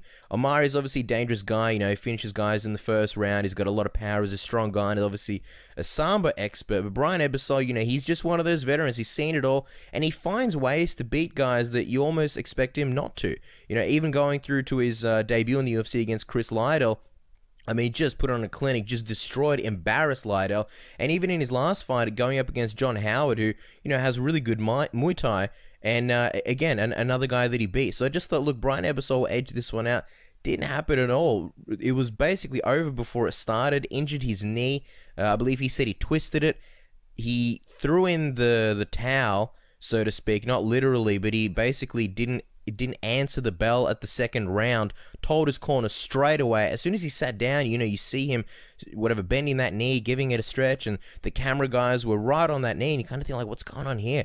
And then he told the you know, his corner straight away, I'm done, I'm out of here. And it was something that you don't see very often. It was kind of hard to, what's the word I'm looking for? It almost didn't set in, you know what I mean? Because you just don't see that very often. What were your thoughts about Brian Ebersol and the way he went out? Well, you know, you said it very well, Cass. It was sort of hard to fathom the fact that he was pulling out, and when he was sort of grabbing his knee in the corner and putting it back and forth, I wasn't exactly sure what he meant until the fight was called off. But that's the thing. That's why he's such a special guy. He's an incredibly intelligent fighter, and I mean, having 70 fights, you have to be really intelligent to be able to have that many fights and be able to do what he's done. I was extremely disappointed. I'm not going to lie, because I love Brian. I love watching him fight. I was extremely excited to see if he could get a win so that he could possibly fight in Melbourne in November. But at the same time, a part of me was happy that he didn't go out there with a twisted knee. You know, he's only 34 years old. It's hard to believe. Wow. He's only 34 years old, but 70 fights in, and he does not look like he's 34 years old. He looks a lot older, and, you know, it's not us trying to be, you know, disrespectful. It's just, you can tell his body's really taken a big toll from all his wrestling days. I mean, he's wrestled for a really, really long time, and his MMA days. So I was happy to see that he didn't go out there injured and sort of risk getting something more serious. It's good to see him retire and not get any serious injuries. He doesn't need to get incredibly exciting fighter. Unfortunately, we didn't get to see him at his prime. By the time he got into the UFC, when he got put into the last second against Chris, he was already quite old and had a lot of fights under his belt. So I wish we got to see him in his prime in the UFC, but I'm still grateful for the fights that we got to see from him. Yeah, I'm going to disagree on him looking old, though. I mean, maybe he doesn't really have a flashy physique. He's never had one. But in terms of his actual look, like, you look at his face, I don't think he looks that old. I mean, he's got young eyes. Those eyes. He could be in Hollywood with eyes like that. But yeah, I'm going to say, honestly, I was really, really, really disappointed. And I say that in a very selfish way. I'm not saying it to be mean to Brian Ebersol or anything like that. But to me, he was a fun fighter. He was a guy that, even though he was a wrestler, it was always fun watching him figure out his opponents. Like, to me, he wasn't a powerhouse. He wasn't the quickest. He wasn't a crazy good striker with knockout power. He wasn't even the best wrestler. But he always found a way to win. And to me, I've always found that really intriguing. So even if he was going to stay sort of a little bit low on the cards and fight on the prelims and maybe eventually build up some kind of streak and then open up cards, to me, he was always a guy that I looked forward to seeing. So considering that he's fought so many guys like, you know, Stephan Bonner and Hector Lombard, to mention a few, and obviously say, you know, Chris Weidman, for him to have his 70th fight and just bow out like this, like, just so so nonchalantly. It was almost like such a non-event. I watched the interview with John Morgan and MMA Junkie afterwards, where he was eating and cooking and talking about it. He's a very sort of dry humor kind of guy. He's very humble. He's not the kind of guy who's like, look at me, give me attention. And I think it was almost uncomfortable for him to talk about himself and retiring, and I don't really think he necessarily wanted the spotlight on him about it and just wanted to sort of play it off like, oh, look, it's no big deal. But you know, you really feel for the guy. So in a selfish way, it sucks. I'm disappointed that that's the last we see of Brian Ebersol. And it's a shame, because for a guy who's been fighting for so long, and now finally he's in the UFC, and finally the UFC gets a chance to be in Melbourne, obviously November 15th, the big stadium show, wherever they choose to be, and he doesn't get to be a part of that after spending so much time in here and, you know, being a part of you know, the Aussie MMA scene and, you know, fighting on Aussie cards. It's just a really big shame that he doesn't get to fight on the biggest stage of them more in what a lot of people would consider, and I think he would consider, his hometown. So, you know, but all that aside, I guess it's good that he's going to move on in life. And I guess, look, one thing about Brian Ebersol, he's always been known as a smart fighter. And I guess this is almost like the epitome of Brian Ebersol being a smart fighter, because he's not going to gut it out like, say, you know, Chris Weidman or other guys like that who will just take years off their lives. I guess he's smart enough to just move on with his life. And, you know, he's already said that he wants to be a coach. Yeah, I mean, he's been a coach for a while, and it almost feels like he's already transitioned over to being more of a full-time coach than a full-time fighter for a while now.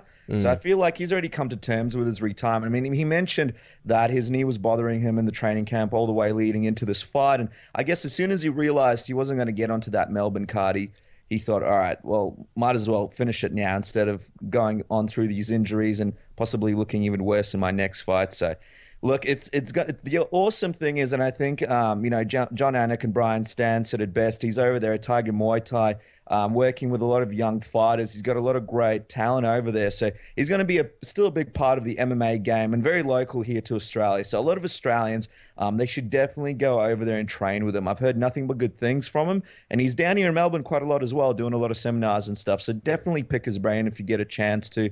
He's a very, very intelligent guy. If you want to learn even more than all of those things combined, you can just check out our interview with Brian Ebersol. We had him on a few months ago.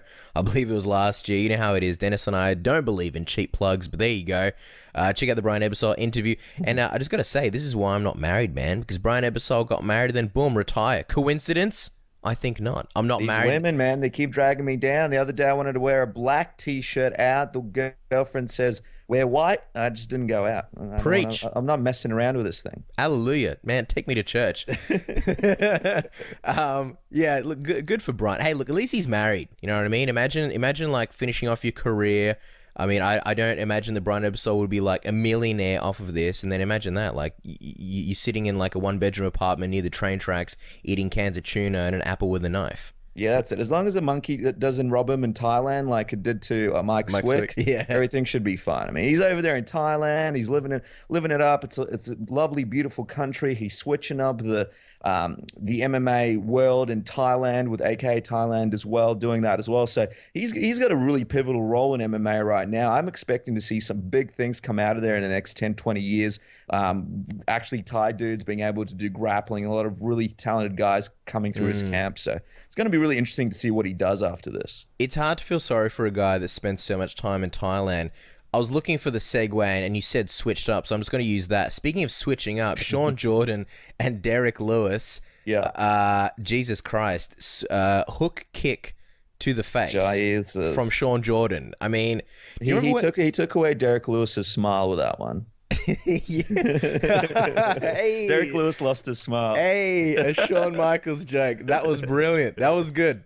Took me a second. I like that. I rate that. You remember when LeVar Johnson and Pat Barry fought, and LeVar Johnson sort of had Pat Barry against the cage, and Pat Barry went for like this, you know, Pat Barry being a short guy and LeVar obviously being a lot taller, and Pat Barry went for this like kick from really close range, and it was almost like funny to look at. I feel like Sean Jordan kind of did a similar thing, just because like it's almost comical how short and like broad he is. He's like a fire hydrant or like a tree stump. And you got Derrick Lewis, who, I mean, he's not lean and mean. He's not a beanpole, but he's tall. He's what, like 6'3", 6'4". Yeah. And for Sean Jordan to essentially throw the sweet chin music, the super kick, land it, I mean, Jesus. And not only that, but both guys were throwing a lot of kicks. Derrick Lewis was throwing like combinations of kicks. You'd think Derrick Lewis switched to being a Taekwondo fighter. This fight was full of surprises.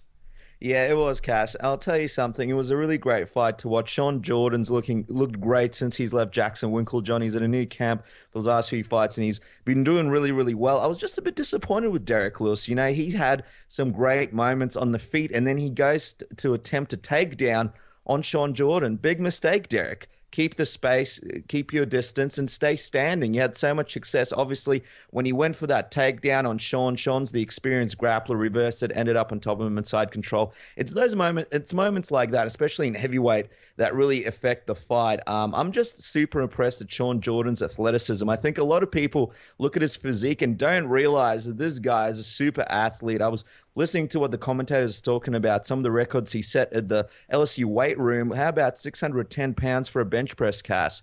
Not too shabby at all. I could do that. I just don't want to. Nah, that's impressive. I mean, he's a super strong guy. I still have memories of Chet Congo putting him up against the cage and him not being able to do much. But the dude's evolving. Who knows, man? Sometimes you get guys like I don't know, even like a Mitrione. It took him a while to really express himself in the cage, and even Arlovsky, I mean, he obviously turned his career down. So I'm excited. You know, there was a point where I wasn't even sure if Sean Jordan was in the UFC. I just feel like, I don't know whether he was buried on prelims or we just didn't see much of him for a while, or he just wasn't being pushed. But I really didn't know if, I thought he was like, I thought he was like another Christian Moorcraft, where he kind of came in, a couple of cool performances, and then out you go. But man, he's with his improved grappling and, you know, throwing kicks like that, he's a threat in this division. Can't believe Christian Moorcraft's not in the UFC, man. Is he the guy with the word art type tattoo on his stomach? Yeah, yeah. He was awesome. Remember the slow-mo punches that he did? He was a great guy. But yeah, look, Sean Jordan, this is his third straight win. And yeah, like you mentioned, not that long ago, he looked like he was going to be released by the UFC. In the heavyweight division, there's not very many heavyweights, so a few more wins, and we can see him right up there back in the action. So huge win for Jordan, and he took a lot of punishment. I mean, he got a big cut on his face, he got a lot of punches to the face, and he has a very strategic game where he uses his wrestling and mixes it up nicely with the striking. So kudos to Jordan for this one. The way the division is, I think if Sean Jordan wins one more fight, he'll be the next contender for baddest man on the planet. It'll be like Sean Jordan. Could he be the baddest man on the planet? Polls say 90% probably. The way the division is, he will probably be the #1 contender, if not the interim heavyweight champion. Instead of giving out bonuses to these guys, they should get Joe Rogan videos. So, like, you do really well in a fight, and they go, all right, man, we've run out of bonuses, but next fight, you're going to get a video of Joe Rogan talking about how you're the baddest man on the planet. Yeah. We're going to give you a countdown with Joe Rogan. All right, we're going to slot you in. So that would be awesome. I'd take that over a bonus any day. Yeah, fuck feeding your family. Let's move on to the main card. Francisco Rivera versus Alex Caceres. Another case, 21 seconds, over before it started. Francisco really needed this fight after his performance against Uriah Faber, and in saying that, it was a good performance by him, but obviously he lost due to the eye poke. He went and tried to go to the commission. They basically said, nah, not having any of it, as you know, normally happens. Alex Caceres, this was on paper a really fun fight. Both of these guys, they like to stand up, they like to strike. Both of these guys definitely can implement their striking to their success. I did pick Francisco Rivera to win this one, and as we saw, I was correct. Basically, what happened was Alex Caceres threw out a lazy jab, and that's what spelled the doom for Alex Caceres. Bruce Leroy, he threw out a lazy jab, he kind of left his hand out there, Francisco Rivera slipped it, hit him with a right, and then a crushing left, and then it was basically over. I guess the only point of debate really in this one, Alex Caceres was protesting, saying that it was an early stoppage. I'm going to get your opinion in a second, but I'll tell you mine first, and I don't think at all it was an early stoppage. If you watch, sometimes the truth comes out in the slow motion replay, and I think this is another case of that. If you watch the fight, you can see Alex Caceres just completely out, and it wasn't until he didn't actually turtle up. He was out of it, pretty much knocked out, and it wasn't until Francisco Rivera got pulled off him that Alex Caceres actually turtled up. So it seems to me like if he didn't get pulled off, he would have taken way more damage. What do you think? I didn't really check Twitter to see if there was any controversy about this one. What did you think? Early stoppage? Yeah, no, I don't think it was an early stoppage. And, you know, I love calling early stoppage in fights, but I think what Alex needs to understand is just because in his mind he feels like he's all right doesn't mean the referee knows it. So you have to act like you're fine. And if you fall down on your back and you do what he did, I mean, you might feel like you're fresh as a daisy, but it's all about being able to convey it to the referee. That's the key. There's a lot of guys that get knocked out while they fight. They're fighting knocked out, or they're fighting really hurt, but they got a good poker face and the fight continues. So it's all about how you act, and Alex fell to his back and looked like he got seriously hurt. So at the end of the day, it's a rough one for him, but nah, give this one to Rivera, man. It was a great finish. Sometimes I do a lot of thinking when I'm showering, and I was in the shower. And on the toilet. Yeah, I think because you have like nothing else to do, so you a lot of the Submission Radio Twitter on the toilet and in the shower. Waterproof phones. Yeah, I've got a mirror opposite my... Yeah, you'd be surprised. I have a mirror, so it's even worse. I'm cutting promos. I'm like having conversations that I should have had earlier. I'm like, I've got comebacks from like a week ago. Like, that's what I should have said. But when I was in the shower, I was thinking to myself, like, it must be really hard to be in a fight and then whatever, you get dropped and you feel to yourself like, I'm okay. I'm 100% okay. And let's say you can see someone raining down with punches and before you know it, the fight is stopped. And you think like, dude, I remember everything that happened. I remember every punch. I remember everything. Like, you had no right to call that fight off. And I wonder if, like, there's a lot of times, and I'm sure there is, where fighters feel like they're okay, and then they sit down at home or their camp or whatever, and then they rewatch the videos, and they're like, Jesus, that's what happened? I don't remember any of that happening. Do you know what I mean? Oh, absolutely. And I mean, it's extremely difficult because being able to convey it to a fighter in a way where it doesn't sort of seem like an insult, but being fair to him, I mean, being in someone's camp, it's got to be extremely difficult. You and me aren't coaches, but having to go to a fighter after a fight and go, look, this is what happened. Your performance wasn't the best. You know, this is what happened in the fight, and having to really explain it to them so they understand. It's all a big sort of ego-shattering situation, and I imagine it'd be extremely difficult for the fighters to realize exactly what happened. And the guys like Alex who think, you know, I was fine, and then rewatch that footage, the feeling that they get after rewatching it and being like, wow, everyone was right, I wasn't fine. I mean, that must be an extremely difficult feeling to go through. Yeah, that would suck. Either way, man, Francisco Rivera, he's looking to do big things in the bantamweight division. I'm really curious where he goes next. Like we've discussed recently on the show, he was beating Uriah Faber up until the eye poke, and then the bulldog choke happened. So I'm really excited, man. He could be a possible new contender. Let's talk about the next fight, Anthony Birchak versus Joe Soto. I really thought Joe Soto was going to win. I thought, if anything, he'll grind out a decision. Not grind out, but, you know, win a decision. Couldn't have been more wrong. Minute 32nd, boom, it's all over. What did you think of this fight, Dennis? Absolutely impressed with Birchak, and the fact that he was able to have a controlled onslaught on Soto. Now, when I was watching it, I was very impressed with how much composure he had when he was throwing those shots. A lot of the shots missed Soto, and I was actually quite surprised when he dropped. I was trying to count out how many shots hit him, but at the same time, I was just very, very impressed with Anthony. It was a great onslaught, very, very impressive performance, and I agree with you. I had him losing this fight. I thought Soto was going to come in and beat him, grind out a decision. Incredibly tough dude. So that's a couple of tough losses for him. First against TJ Dillashaw, now against Anthony Birchak. Interesting to see what happens with him, but yeah, very, very impressed, and a great, great fight. Well, the interesting thing is, TJ Dillashaw, he did it in 5 rounds. Anthony Birchak did it in a minute and 37 seconds. Yeah. That's crazy. I mean, there's always like so many factors. Who knows? I mean, that knockout after TJ Dillashaw, maybe Joe Soto wasn't recovered. I mean, I'm not trying to give excuses. I'm just saying he really dropped, didn't he? Like after that onslaught, he fell to the ground with sort of his face out and his arms down. I feel like it was like a movie moment. Like if you put that... it was a game. It was a game. It was like a UFC game. You know, sometimes when the fighter just drops. Yeah. Yeah, that's what it looked like. It was like a movie. It was like a picture perfect sort of like the body drops down, his face is out. It was quite scary to even look at. Speaking of that, that's what I felt when I saw Alex Caceres get hit with that big punch. You know when his fro was shaking?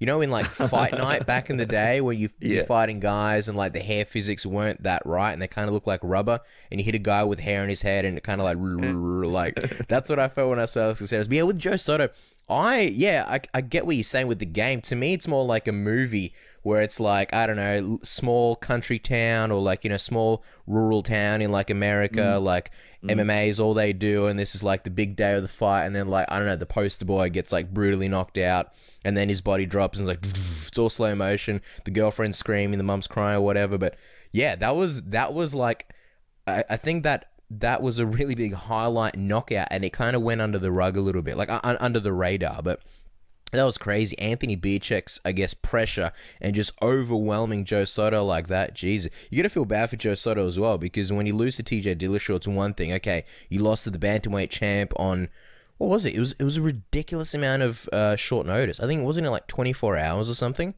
And then something crazy like that, yeah. Yeah, and then here you got, you know, full camp Anthony Birchak, and you get destroyed. Doesn't look good, you know, for the former champion.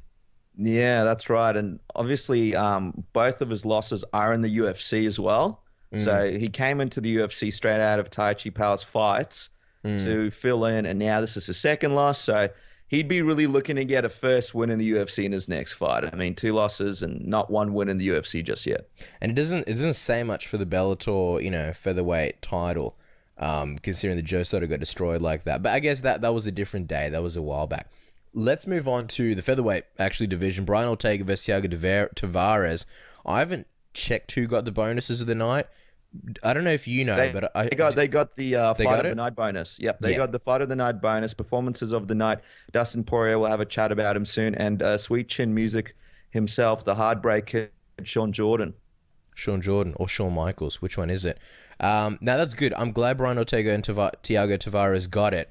That was a crazy fight. That had more twists and turns than Lombard Street. Shout out to San Francisco. That was a crazy fight, man. Brian Ortega, who knew his striking was so good? For a guy whose BJJ is so good, I mean, his striking was amazing. That crazy sweep that he did off his back, I think it was an armbar or a triangle. I think one of them, I think an armbar.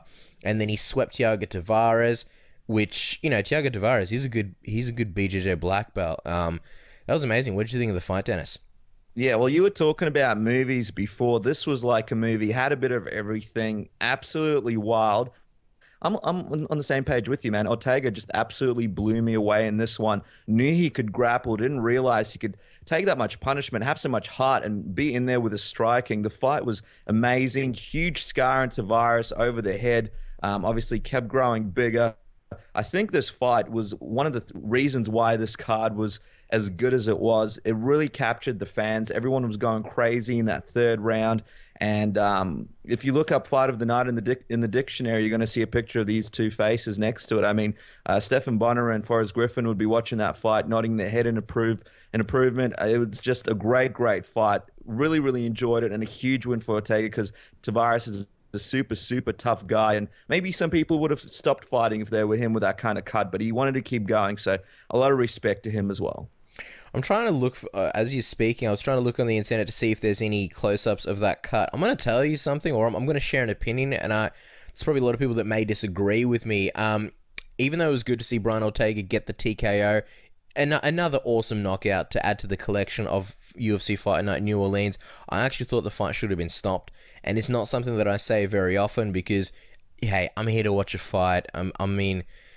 I don't want to see people get badly injured, but I'm watching these fights as a fan. But to be honest, when I saw that cut, and the doctor was like playing with it, it was like skin, it was like meat hanging off his face, and he's kind of like, squeezing it together like, oh yeah, you know what, I squeeze it together. It swung wide open like a door, but yeah, that's okay. It looked like a huge cut.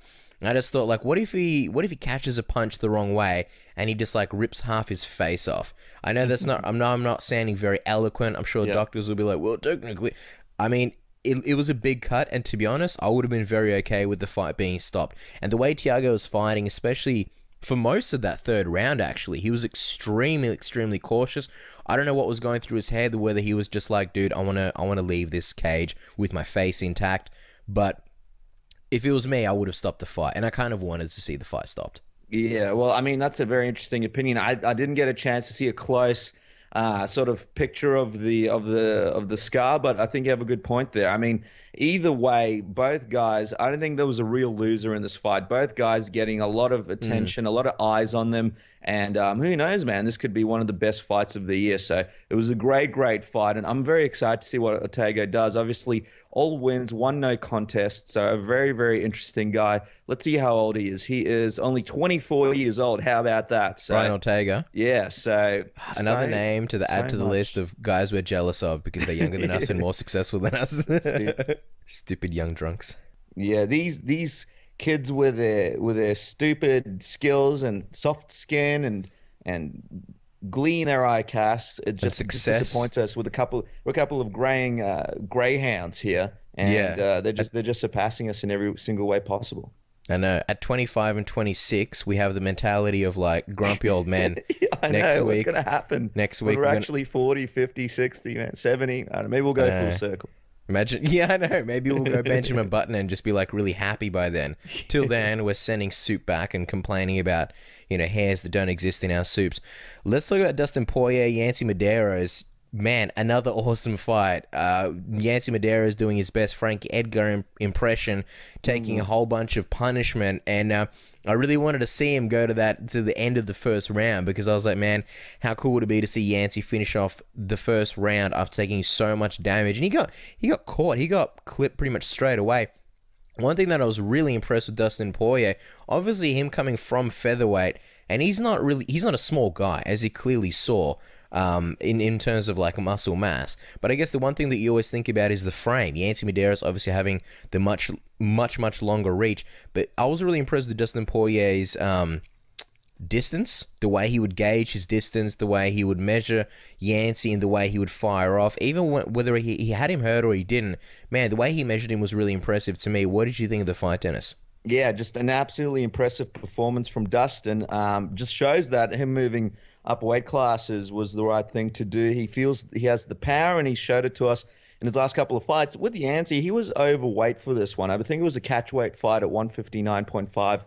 Yeah. So for people that don't know, he used to be a really, really big guy. He even fought at middleweight, maybe even higher. I believe we heard an interview where he said at one point he weighed heaps. So a lot of people saying that the weight cut really, really took it out of him this time.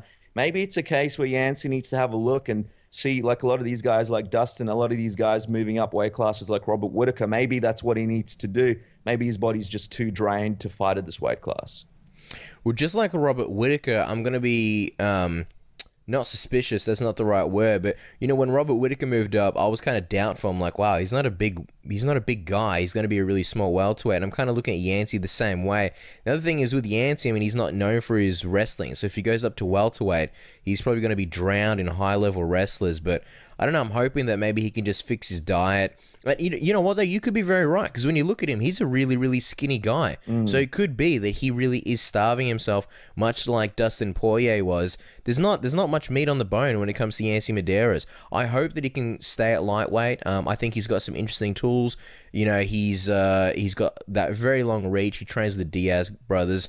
I hope that he stays at lightweight. But man, what an impressive win for Dustin Poirier, and obviously here in his is it his hometown? I know it's like close to his hometown. Yeah, it's somewhere around the vicinity. And some people on Twitter still not sure. You know, I was looking through a lot of people saying, well, he's beaten the guys that he's beaten, but we're not sure how he'll go against the top 10. I gotta say, I'm sold on Dustin. I think he's going to be a big factor in the division in the future. He looks absolutely fantastic, and I think he could put up a good fight against a lot of people in the top 10. So I reckon the sky's the limit here, and I'm looking at Dustin as someone that could really shake up the division. Well, I think this is his signature win at lightweight, because beating Carlos Diego Ferreira, a lot of people after that fight were like, yeah, it was good, but it was Carlos Ferreira. We don't really care. Yancy Medeiros, he's a guy that's been making waves in the lightweight division, and Poirier just absolutely creamed him, destroyed him. So for the moment, that's his signature win. And you know, John Anik, he got on the stick afterwards, and he was like, it wasn't like, oh, you know, I'm going to let you, whatever, give a shout out. It was like, I'm going to give you the microphone, and I'm going to give you an opportunity to call out or say who you want to fight next. It was a not so subtle, like, come on, kid, like, call someone out, come on. And Dustin Poirier, I felt like he was going to say Conor McGregor, because in my mind, that's probably the rematch that he wants. But obviously, you know, featherweight and just not going to happen in a million years. So I don't know. I can't fault Dustin Poirier for it, but I do wish he called somebody out, because I feel like that was his stage, and you could almost say that anyone who he would have called out, he probably would have gotten. Yeah, that's right. He looked very hesitant, like he really wants to take that time off, and almost like he was afraid to name a name because he wanted to be guaranteed to have some time off and not be put in a fight too soon or something like that. I got a vibe like that from him. He said he was banged up or whatever, so that's fine. Go relax. But anytime you get the stick in your face, especially after a win like that, I reckon it's always an opportunity lost if you don't say something clever or something good or call out someone decent.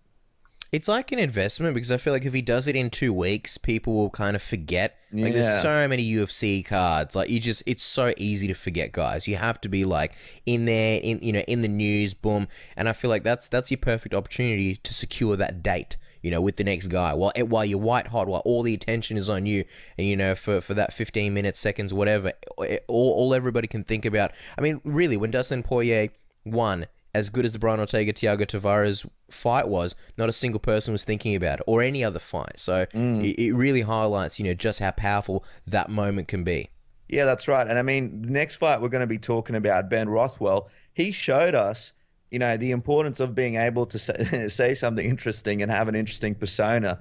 I mean, I think everybody's going to be talking about him for at least the next week. So after a win like that, I absolutely agree with you, Cass. It is the moment to go on the stick, whether you feel like you're banged up or not, whether it's a hassle or not. I think you figure out who you want to call out afterwards. And a good example of that is Sam Alvey, a guy that called out Elias Theodorou over there in Adelaide. Got a lot of media coverage, and I mean, Dustin would have gotten triple that. So an opportunity lost for Dustin with this one.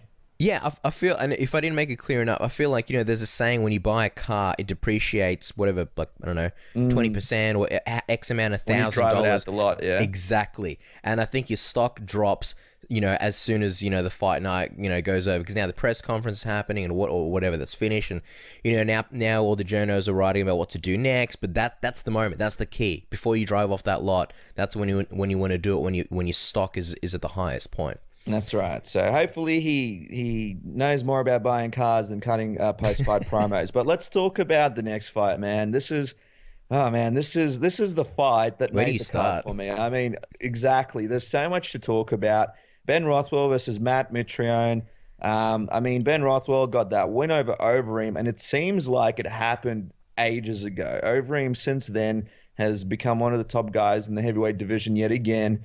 And Rothwell's been injured, out of the action. Almost seemed like the man of the town at that point, then sort of forgotten about. People sort of forgot about Ben Rothwell and moved on to what else was happening. So, yeah, now he's definitely back on the radar. Cass, what did you think of this fight before it even happened? Did you give him much of a shot against Matt Mitrione? This is a tough one to call, because Matt Mitrione, I thought of Matt Mitrione first, and it's pretty much what everyone says. He's obviously got knockout power. I think he's only had one decision fight. His fights end in a knockout, or let's say finishes, because then there was the Brendan Schaub fight where he got choked out. But essentially, Matt Mitrione's fights, they all finish. He's very quick on his feet. He's got knockout power. And then I thought, well, Ben Rothwell, he hits really hard. Wouldn't necessarily say he has the head movement of a Matt Mitrione, but he has a fantastic chin. So I was like, I don't know, man. This to me was a pick 'em fight. I really couldn't decide. I was probably leaning more towards Matt Mitrione, just because he's been on a shit hot run as of late, and I don't know. Just seeing him being more athletic, I just kind of gave him the edge. It all just kind of seemed pretty normal. Matt Mitrione came out. I think he's used that song at least the last 3-4 times. Yep, cool. Commentators talking, whatever. And then Ben Rothwell, his music hits, right? And first of all, it sounds like something out of Star Wars. It's just I don't know. It's not a song that anyone would listen to. This is more like a sample. This is like something that you go through, like the records of I don't know what TV shows use for background music. And then you see Ben Rothwell standing there with the hoodie, and I was like, oh man, here we go. What's going on here? And, first thing I thought of was The Undertaker. Then I thought, I watched Star Wars recently. Then I thought Darth Sidious, Senator Palpatine. And I thought he was going to do something. I think what's funny is that he didn't really do much. He just kind of walked out and gave everybody ample time for it to set in and then start forming their own opinions. I thought, maybe the music's going to kick in. Yes. And then he's going to take off the robe. It never kicked in. He just walked the whole time. Killer. It was so awkward. It was so awkward. It was so awkward, so funny, so awesome. The Law and Order serial killer music from SV track number 3 was playing as he was walking down in his velvet robe. And I'll tell you something, unexpected, totally unexpected. Didn't realize it was going to happen. And it panned over to Matt Mitrione at one point when he was walking in.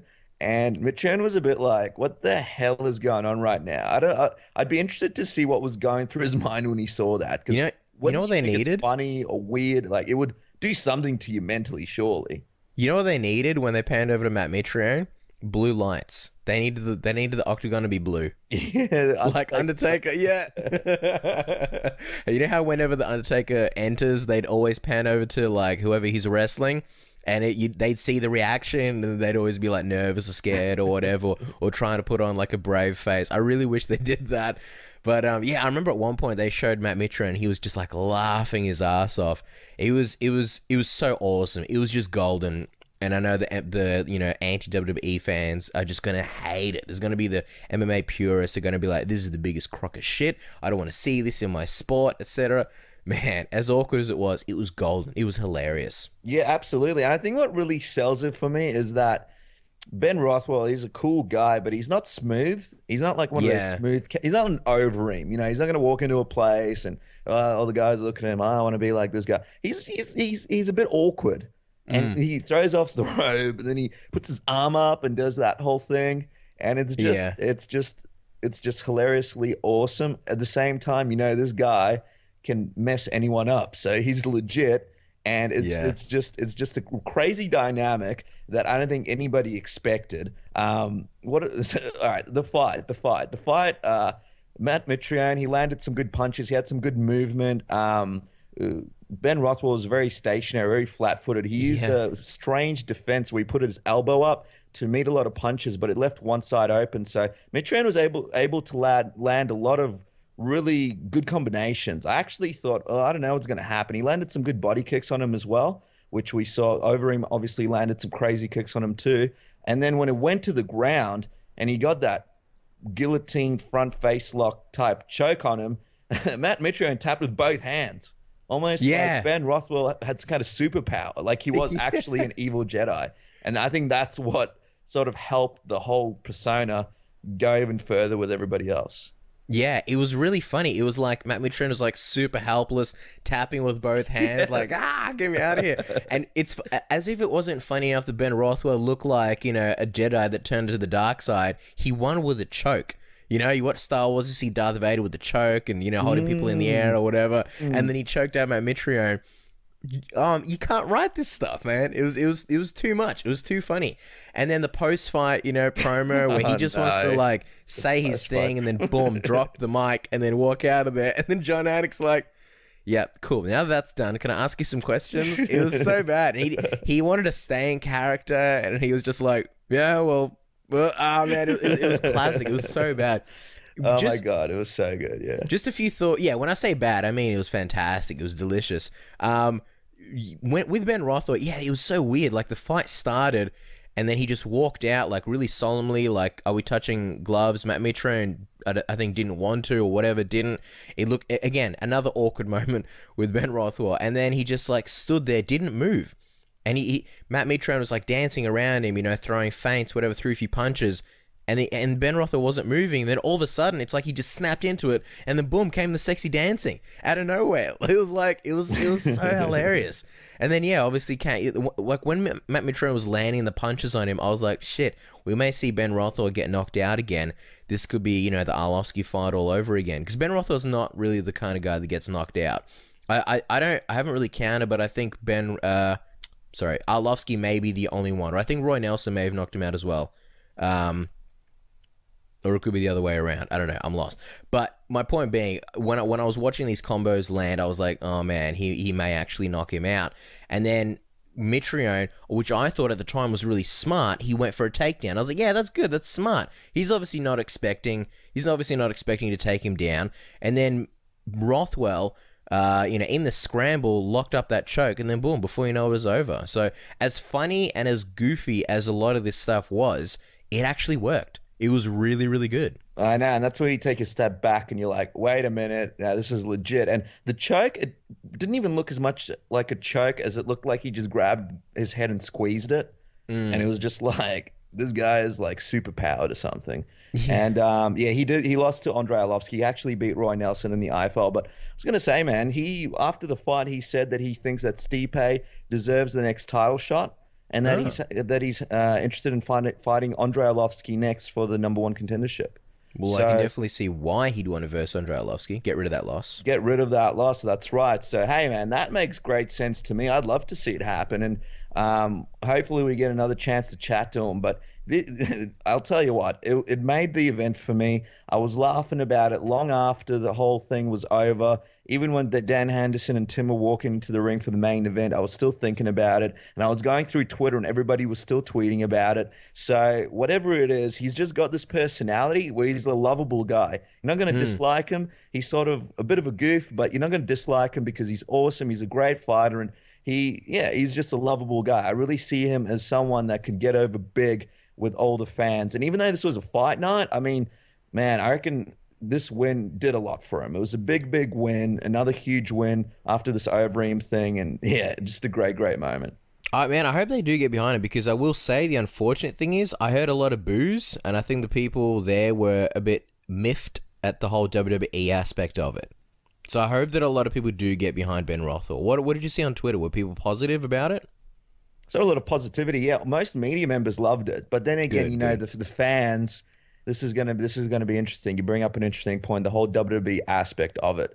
But I hope the UFC embraces it, because I mean, he spoke about the politics. He didn't get a bonus for his fight, so hopefully the UFC aren't miffed at him and let him do what he does. I hope they don't interfere with his persona. Gonna be honest, like, there was a lot of people that had amazing fights that were definitely going to miss out on bonuses. It's like, being a kid in a candy store. There was just too much good stuff. So, yeah, I mean, that sucks for Ben Rothwell, but when you got sweet chin music, Sean Jordan, laying kicks to the face like that, I mean, how can you go past that? Let's talk about next fight, Dan Henderson, Tim Boesch, and then we're basically going to wrap it up. Again, another fight over before it started. What did you think of this one, Dennis? Well, I mean, I was one of those people that was saying that Dan Henderson should have retired before that DC fight. That was tough to watch. And in this fight, he looked good. Tim got hit by the H-bomb, and that's the thing. He's really, really fast with that H-bomb, and moving backwards, he can still hit people with it. And once he hit him, it was game over. I mean, I was in the sort of ballpark with a lot of people where I would have liked him to retire there on that high note, because I thought it was a really, really cool moment. But at the same time, I've sort of thought about it, and I think, look, the guy's done so much for the sport. It really seems like he genuinely loves doing this. It's not just a job for him, and he doesn't just do it for money. He does it because he loves it. He can retire whenever the hell he damn wants to retire. So either way, I was just really, really happy for Dan, and I thought it was a really, really good way to cap off the night. Because how crap would it have been if there was some drag out 5-round sort of decision finish after a card like that? It was a perfect way to finish the night. Yeah, totally agree.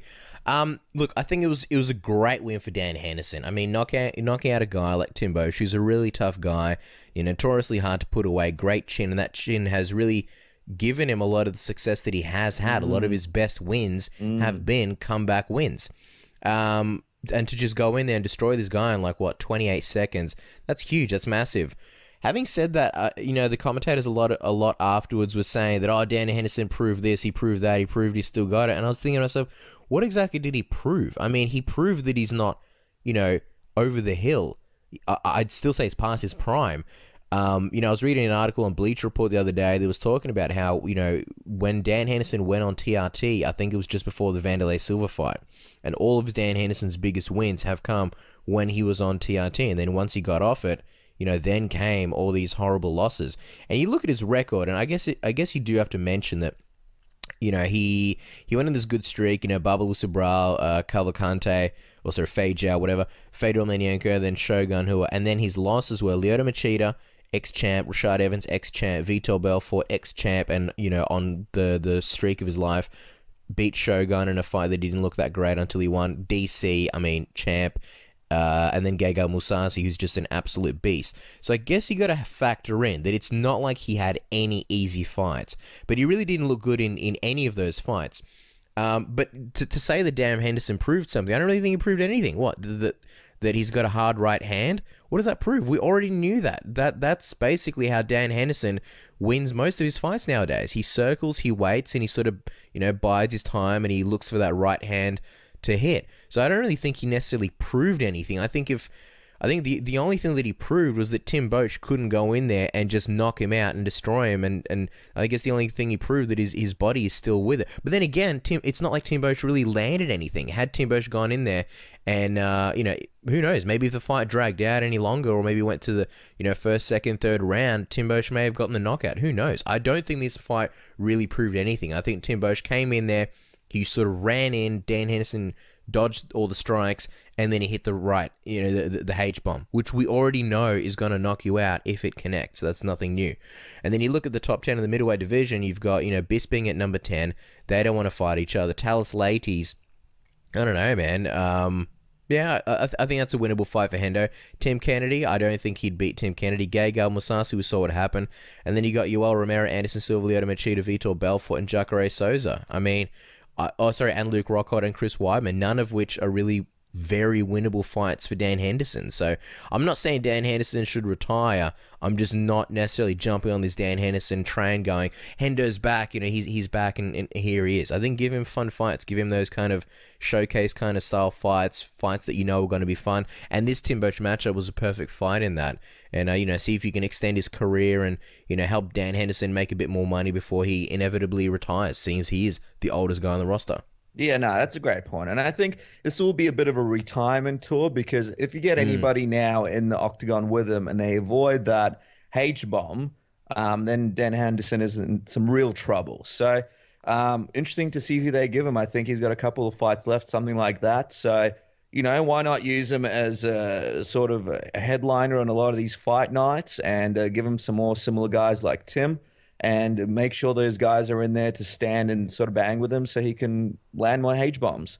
In that sense, I'll be happy. But if they go back to the board and they go, oh, hey, let's start trying to give him guys from the top 10, then I'll be like, oh, man, I don't want to watch this.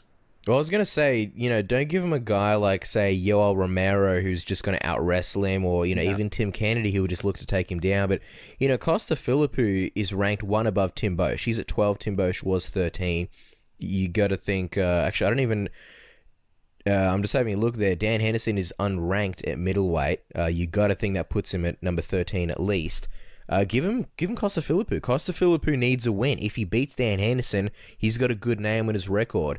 And either way, I think that is somewhat of a winnable fight for Dan Henderson. Costa Philippou, after all the horrible failures he's had recently, basically due to his lack of wrestling, he's not, Dan Henderson's not going to look to take him down, and Costa Philippou is not going to look to take him down either.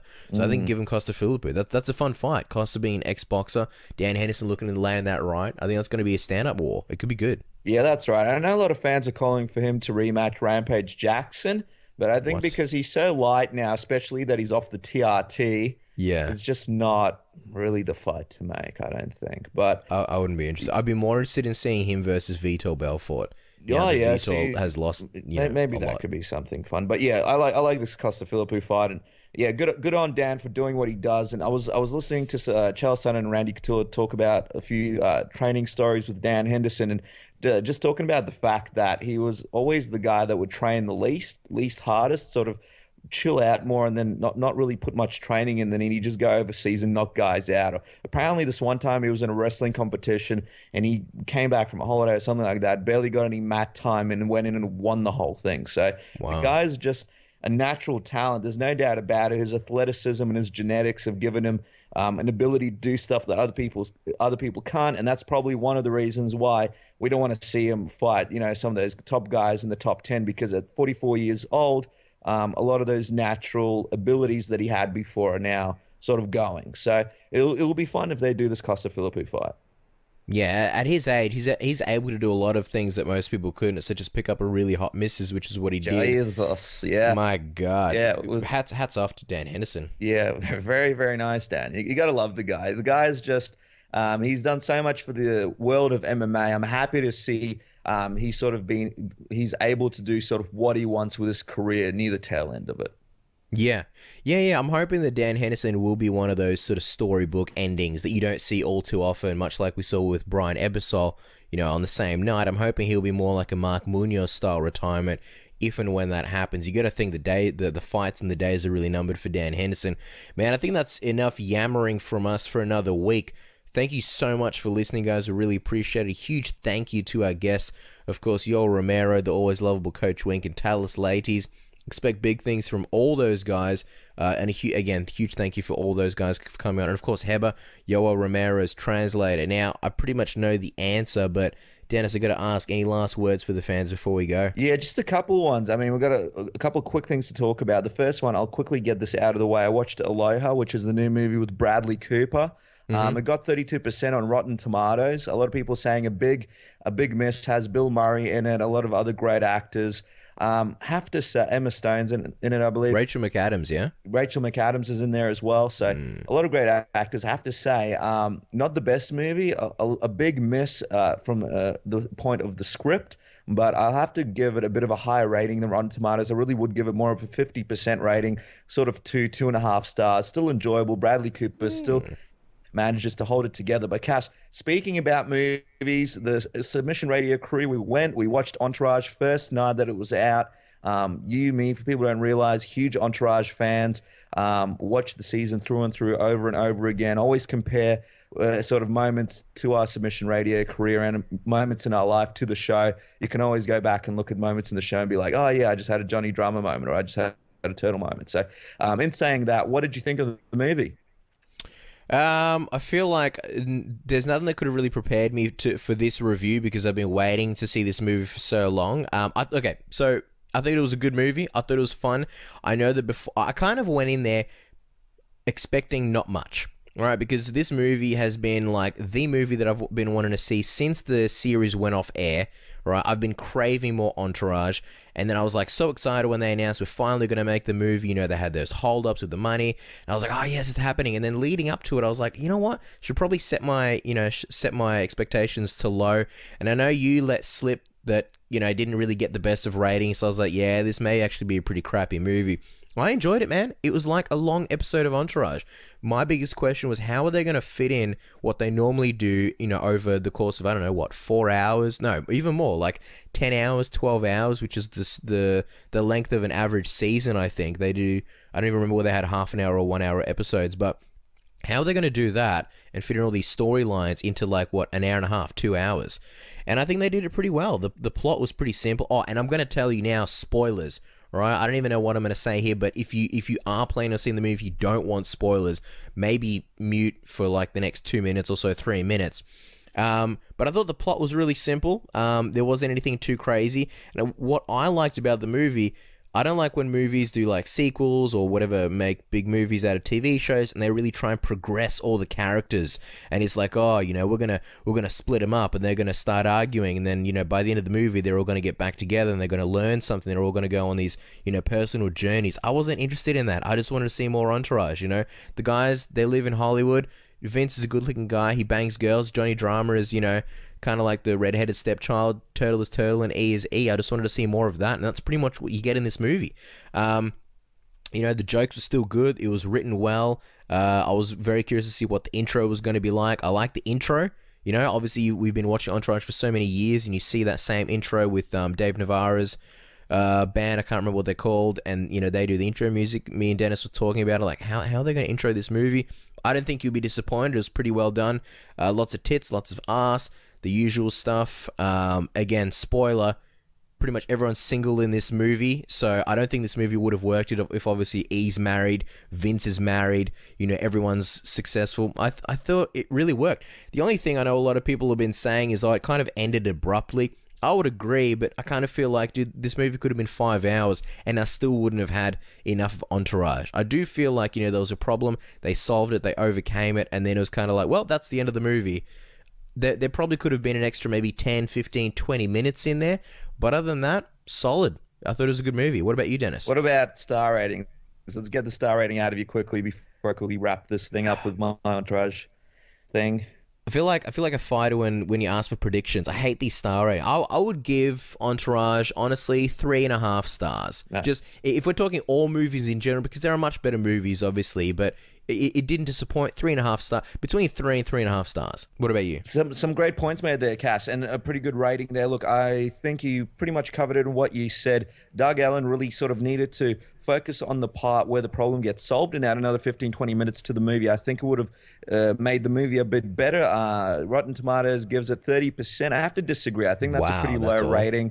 I'll give it like this. I'll give it 2.5 stars for people that aren't Entourage fans and haven't watched the show previously. You probably won't enjoy it as much. And I'll give it 3 stars to the people that have watched Entourage. At the end of the day, guys, Entourage is Entourage. It's like bad pizza. It can never truly be bad. And what I'm really looking for is if these guys can bring back another season. I know we'd all love it if Entourage could come back for one more season, because that's what it's made for, TV. So if it could come back to TV, I'd be happy, because there's a lot of stories to be told. Oh, for sure. And I'm just going to add one quick thing, because I saw a really scathing review of the movie saying it's misogynistic and blah, blah, blah, blah, blah, blah. Clearly some single sad feminist wrote this review, but they talked about how, I think that the article was like lines in the Entourage movie that you can't believe were actually said. And one of them was Kelsey Grammer. There's a lot of celebrities in the Entourage movie, which is really good. It's what you expect. And there's a part where Ari's walking out of therapy, and he sees Kelsey Grammer, which people may know as Frasier, and he's like, "Oh, hey Kelsey, how are you?" And he's like, "Well, I'm fucked and you're here, so I guess you're fucked as well." And that was one of the quotes in there, like, you know, in this review saying, "Oh, like, why would you put that in? It's not even funny. The joke is like tight." And I thought, well, considering that you've got a guy who played Frasier Crane, a really uptight guy for what, I don't know, 10, 20, 15 years, and in Cheers, and then you've got him just like, you know, dropping F-bombs like that. To me, that was funny. So I think maybe it just went over a lot of people's heads. I don't know. If you are a fan of the series, I think you'll enjoy it. If you're not, and if you've never watched Entourage in your life, I don't know, you may enjoy it. There's still interesting things, but you probably just won't care as much. Yeah, great point, mate. If you go into a movie and you take that kind of stuff to heart, then, you know, you can't embrace the fact that it's an artistic journey and it's made for people to enjoy, not to take that seriously. Yeah, you don't even deserve cinematic adventures if you're going to take things too seriously. Man, that's it. That's enough from us. Don't forget to follow us on Twitter at SubmissionAUS. If you haven't subscribe on YouTube. Thank you so much for listening, guys. We always appreciate it. We always appreciate your comments. I feel like we should ask you guys to comment something. What do we want to hear from the fans? What comments do we want to see in the YouTube comments? Who do you guys want to see Dan Henderson fight next? What do you guys think about Ben Rothwell fighting Arlovsky next? Would you be interested in that? And give us your thoughts on the event. Is this one of your favorite events of the year? Because for me, this and UFC 187 have been my favorites so far. And tell us what went through your mind when you saw Ben Rothwell in that robe with the Star Wars music. Till then, guys, we'll be back next week.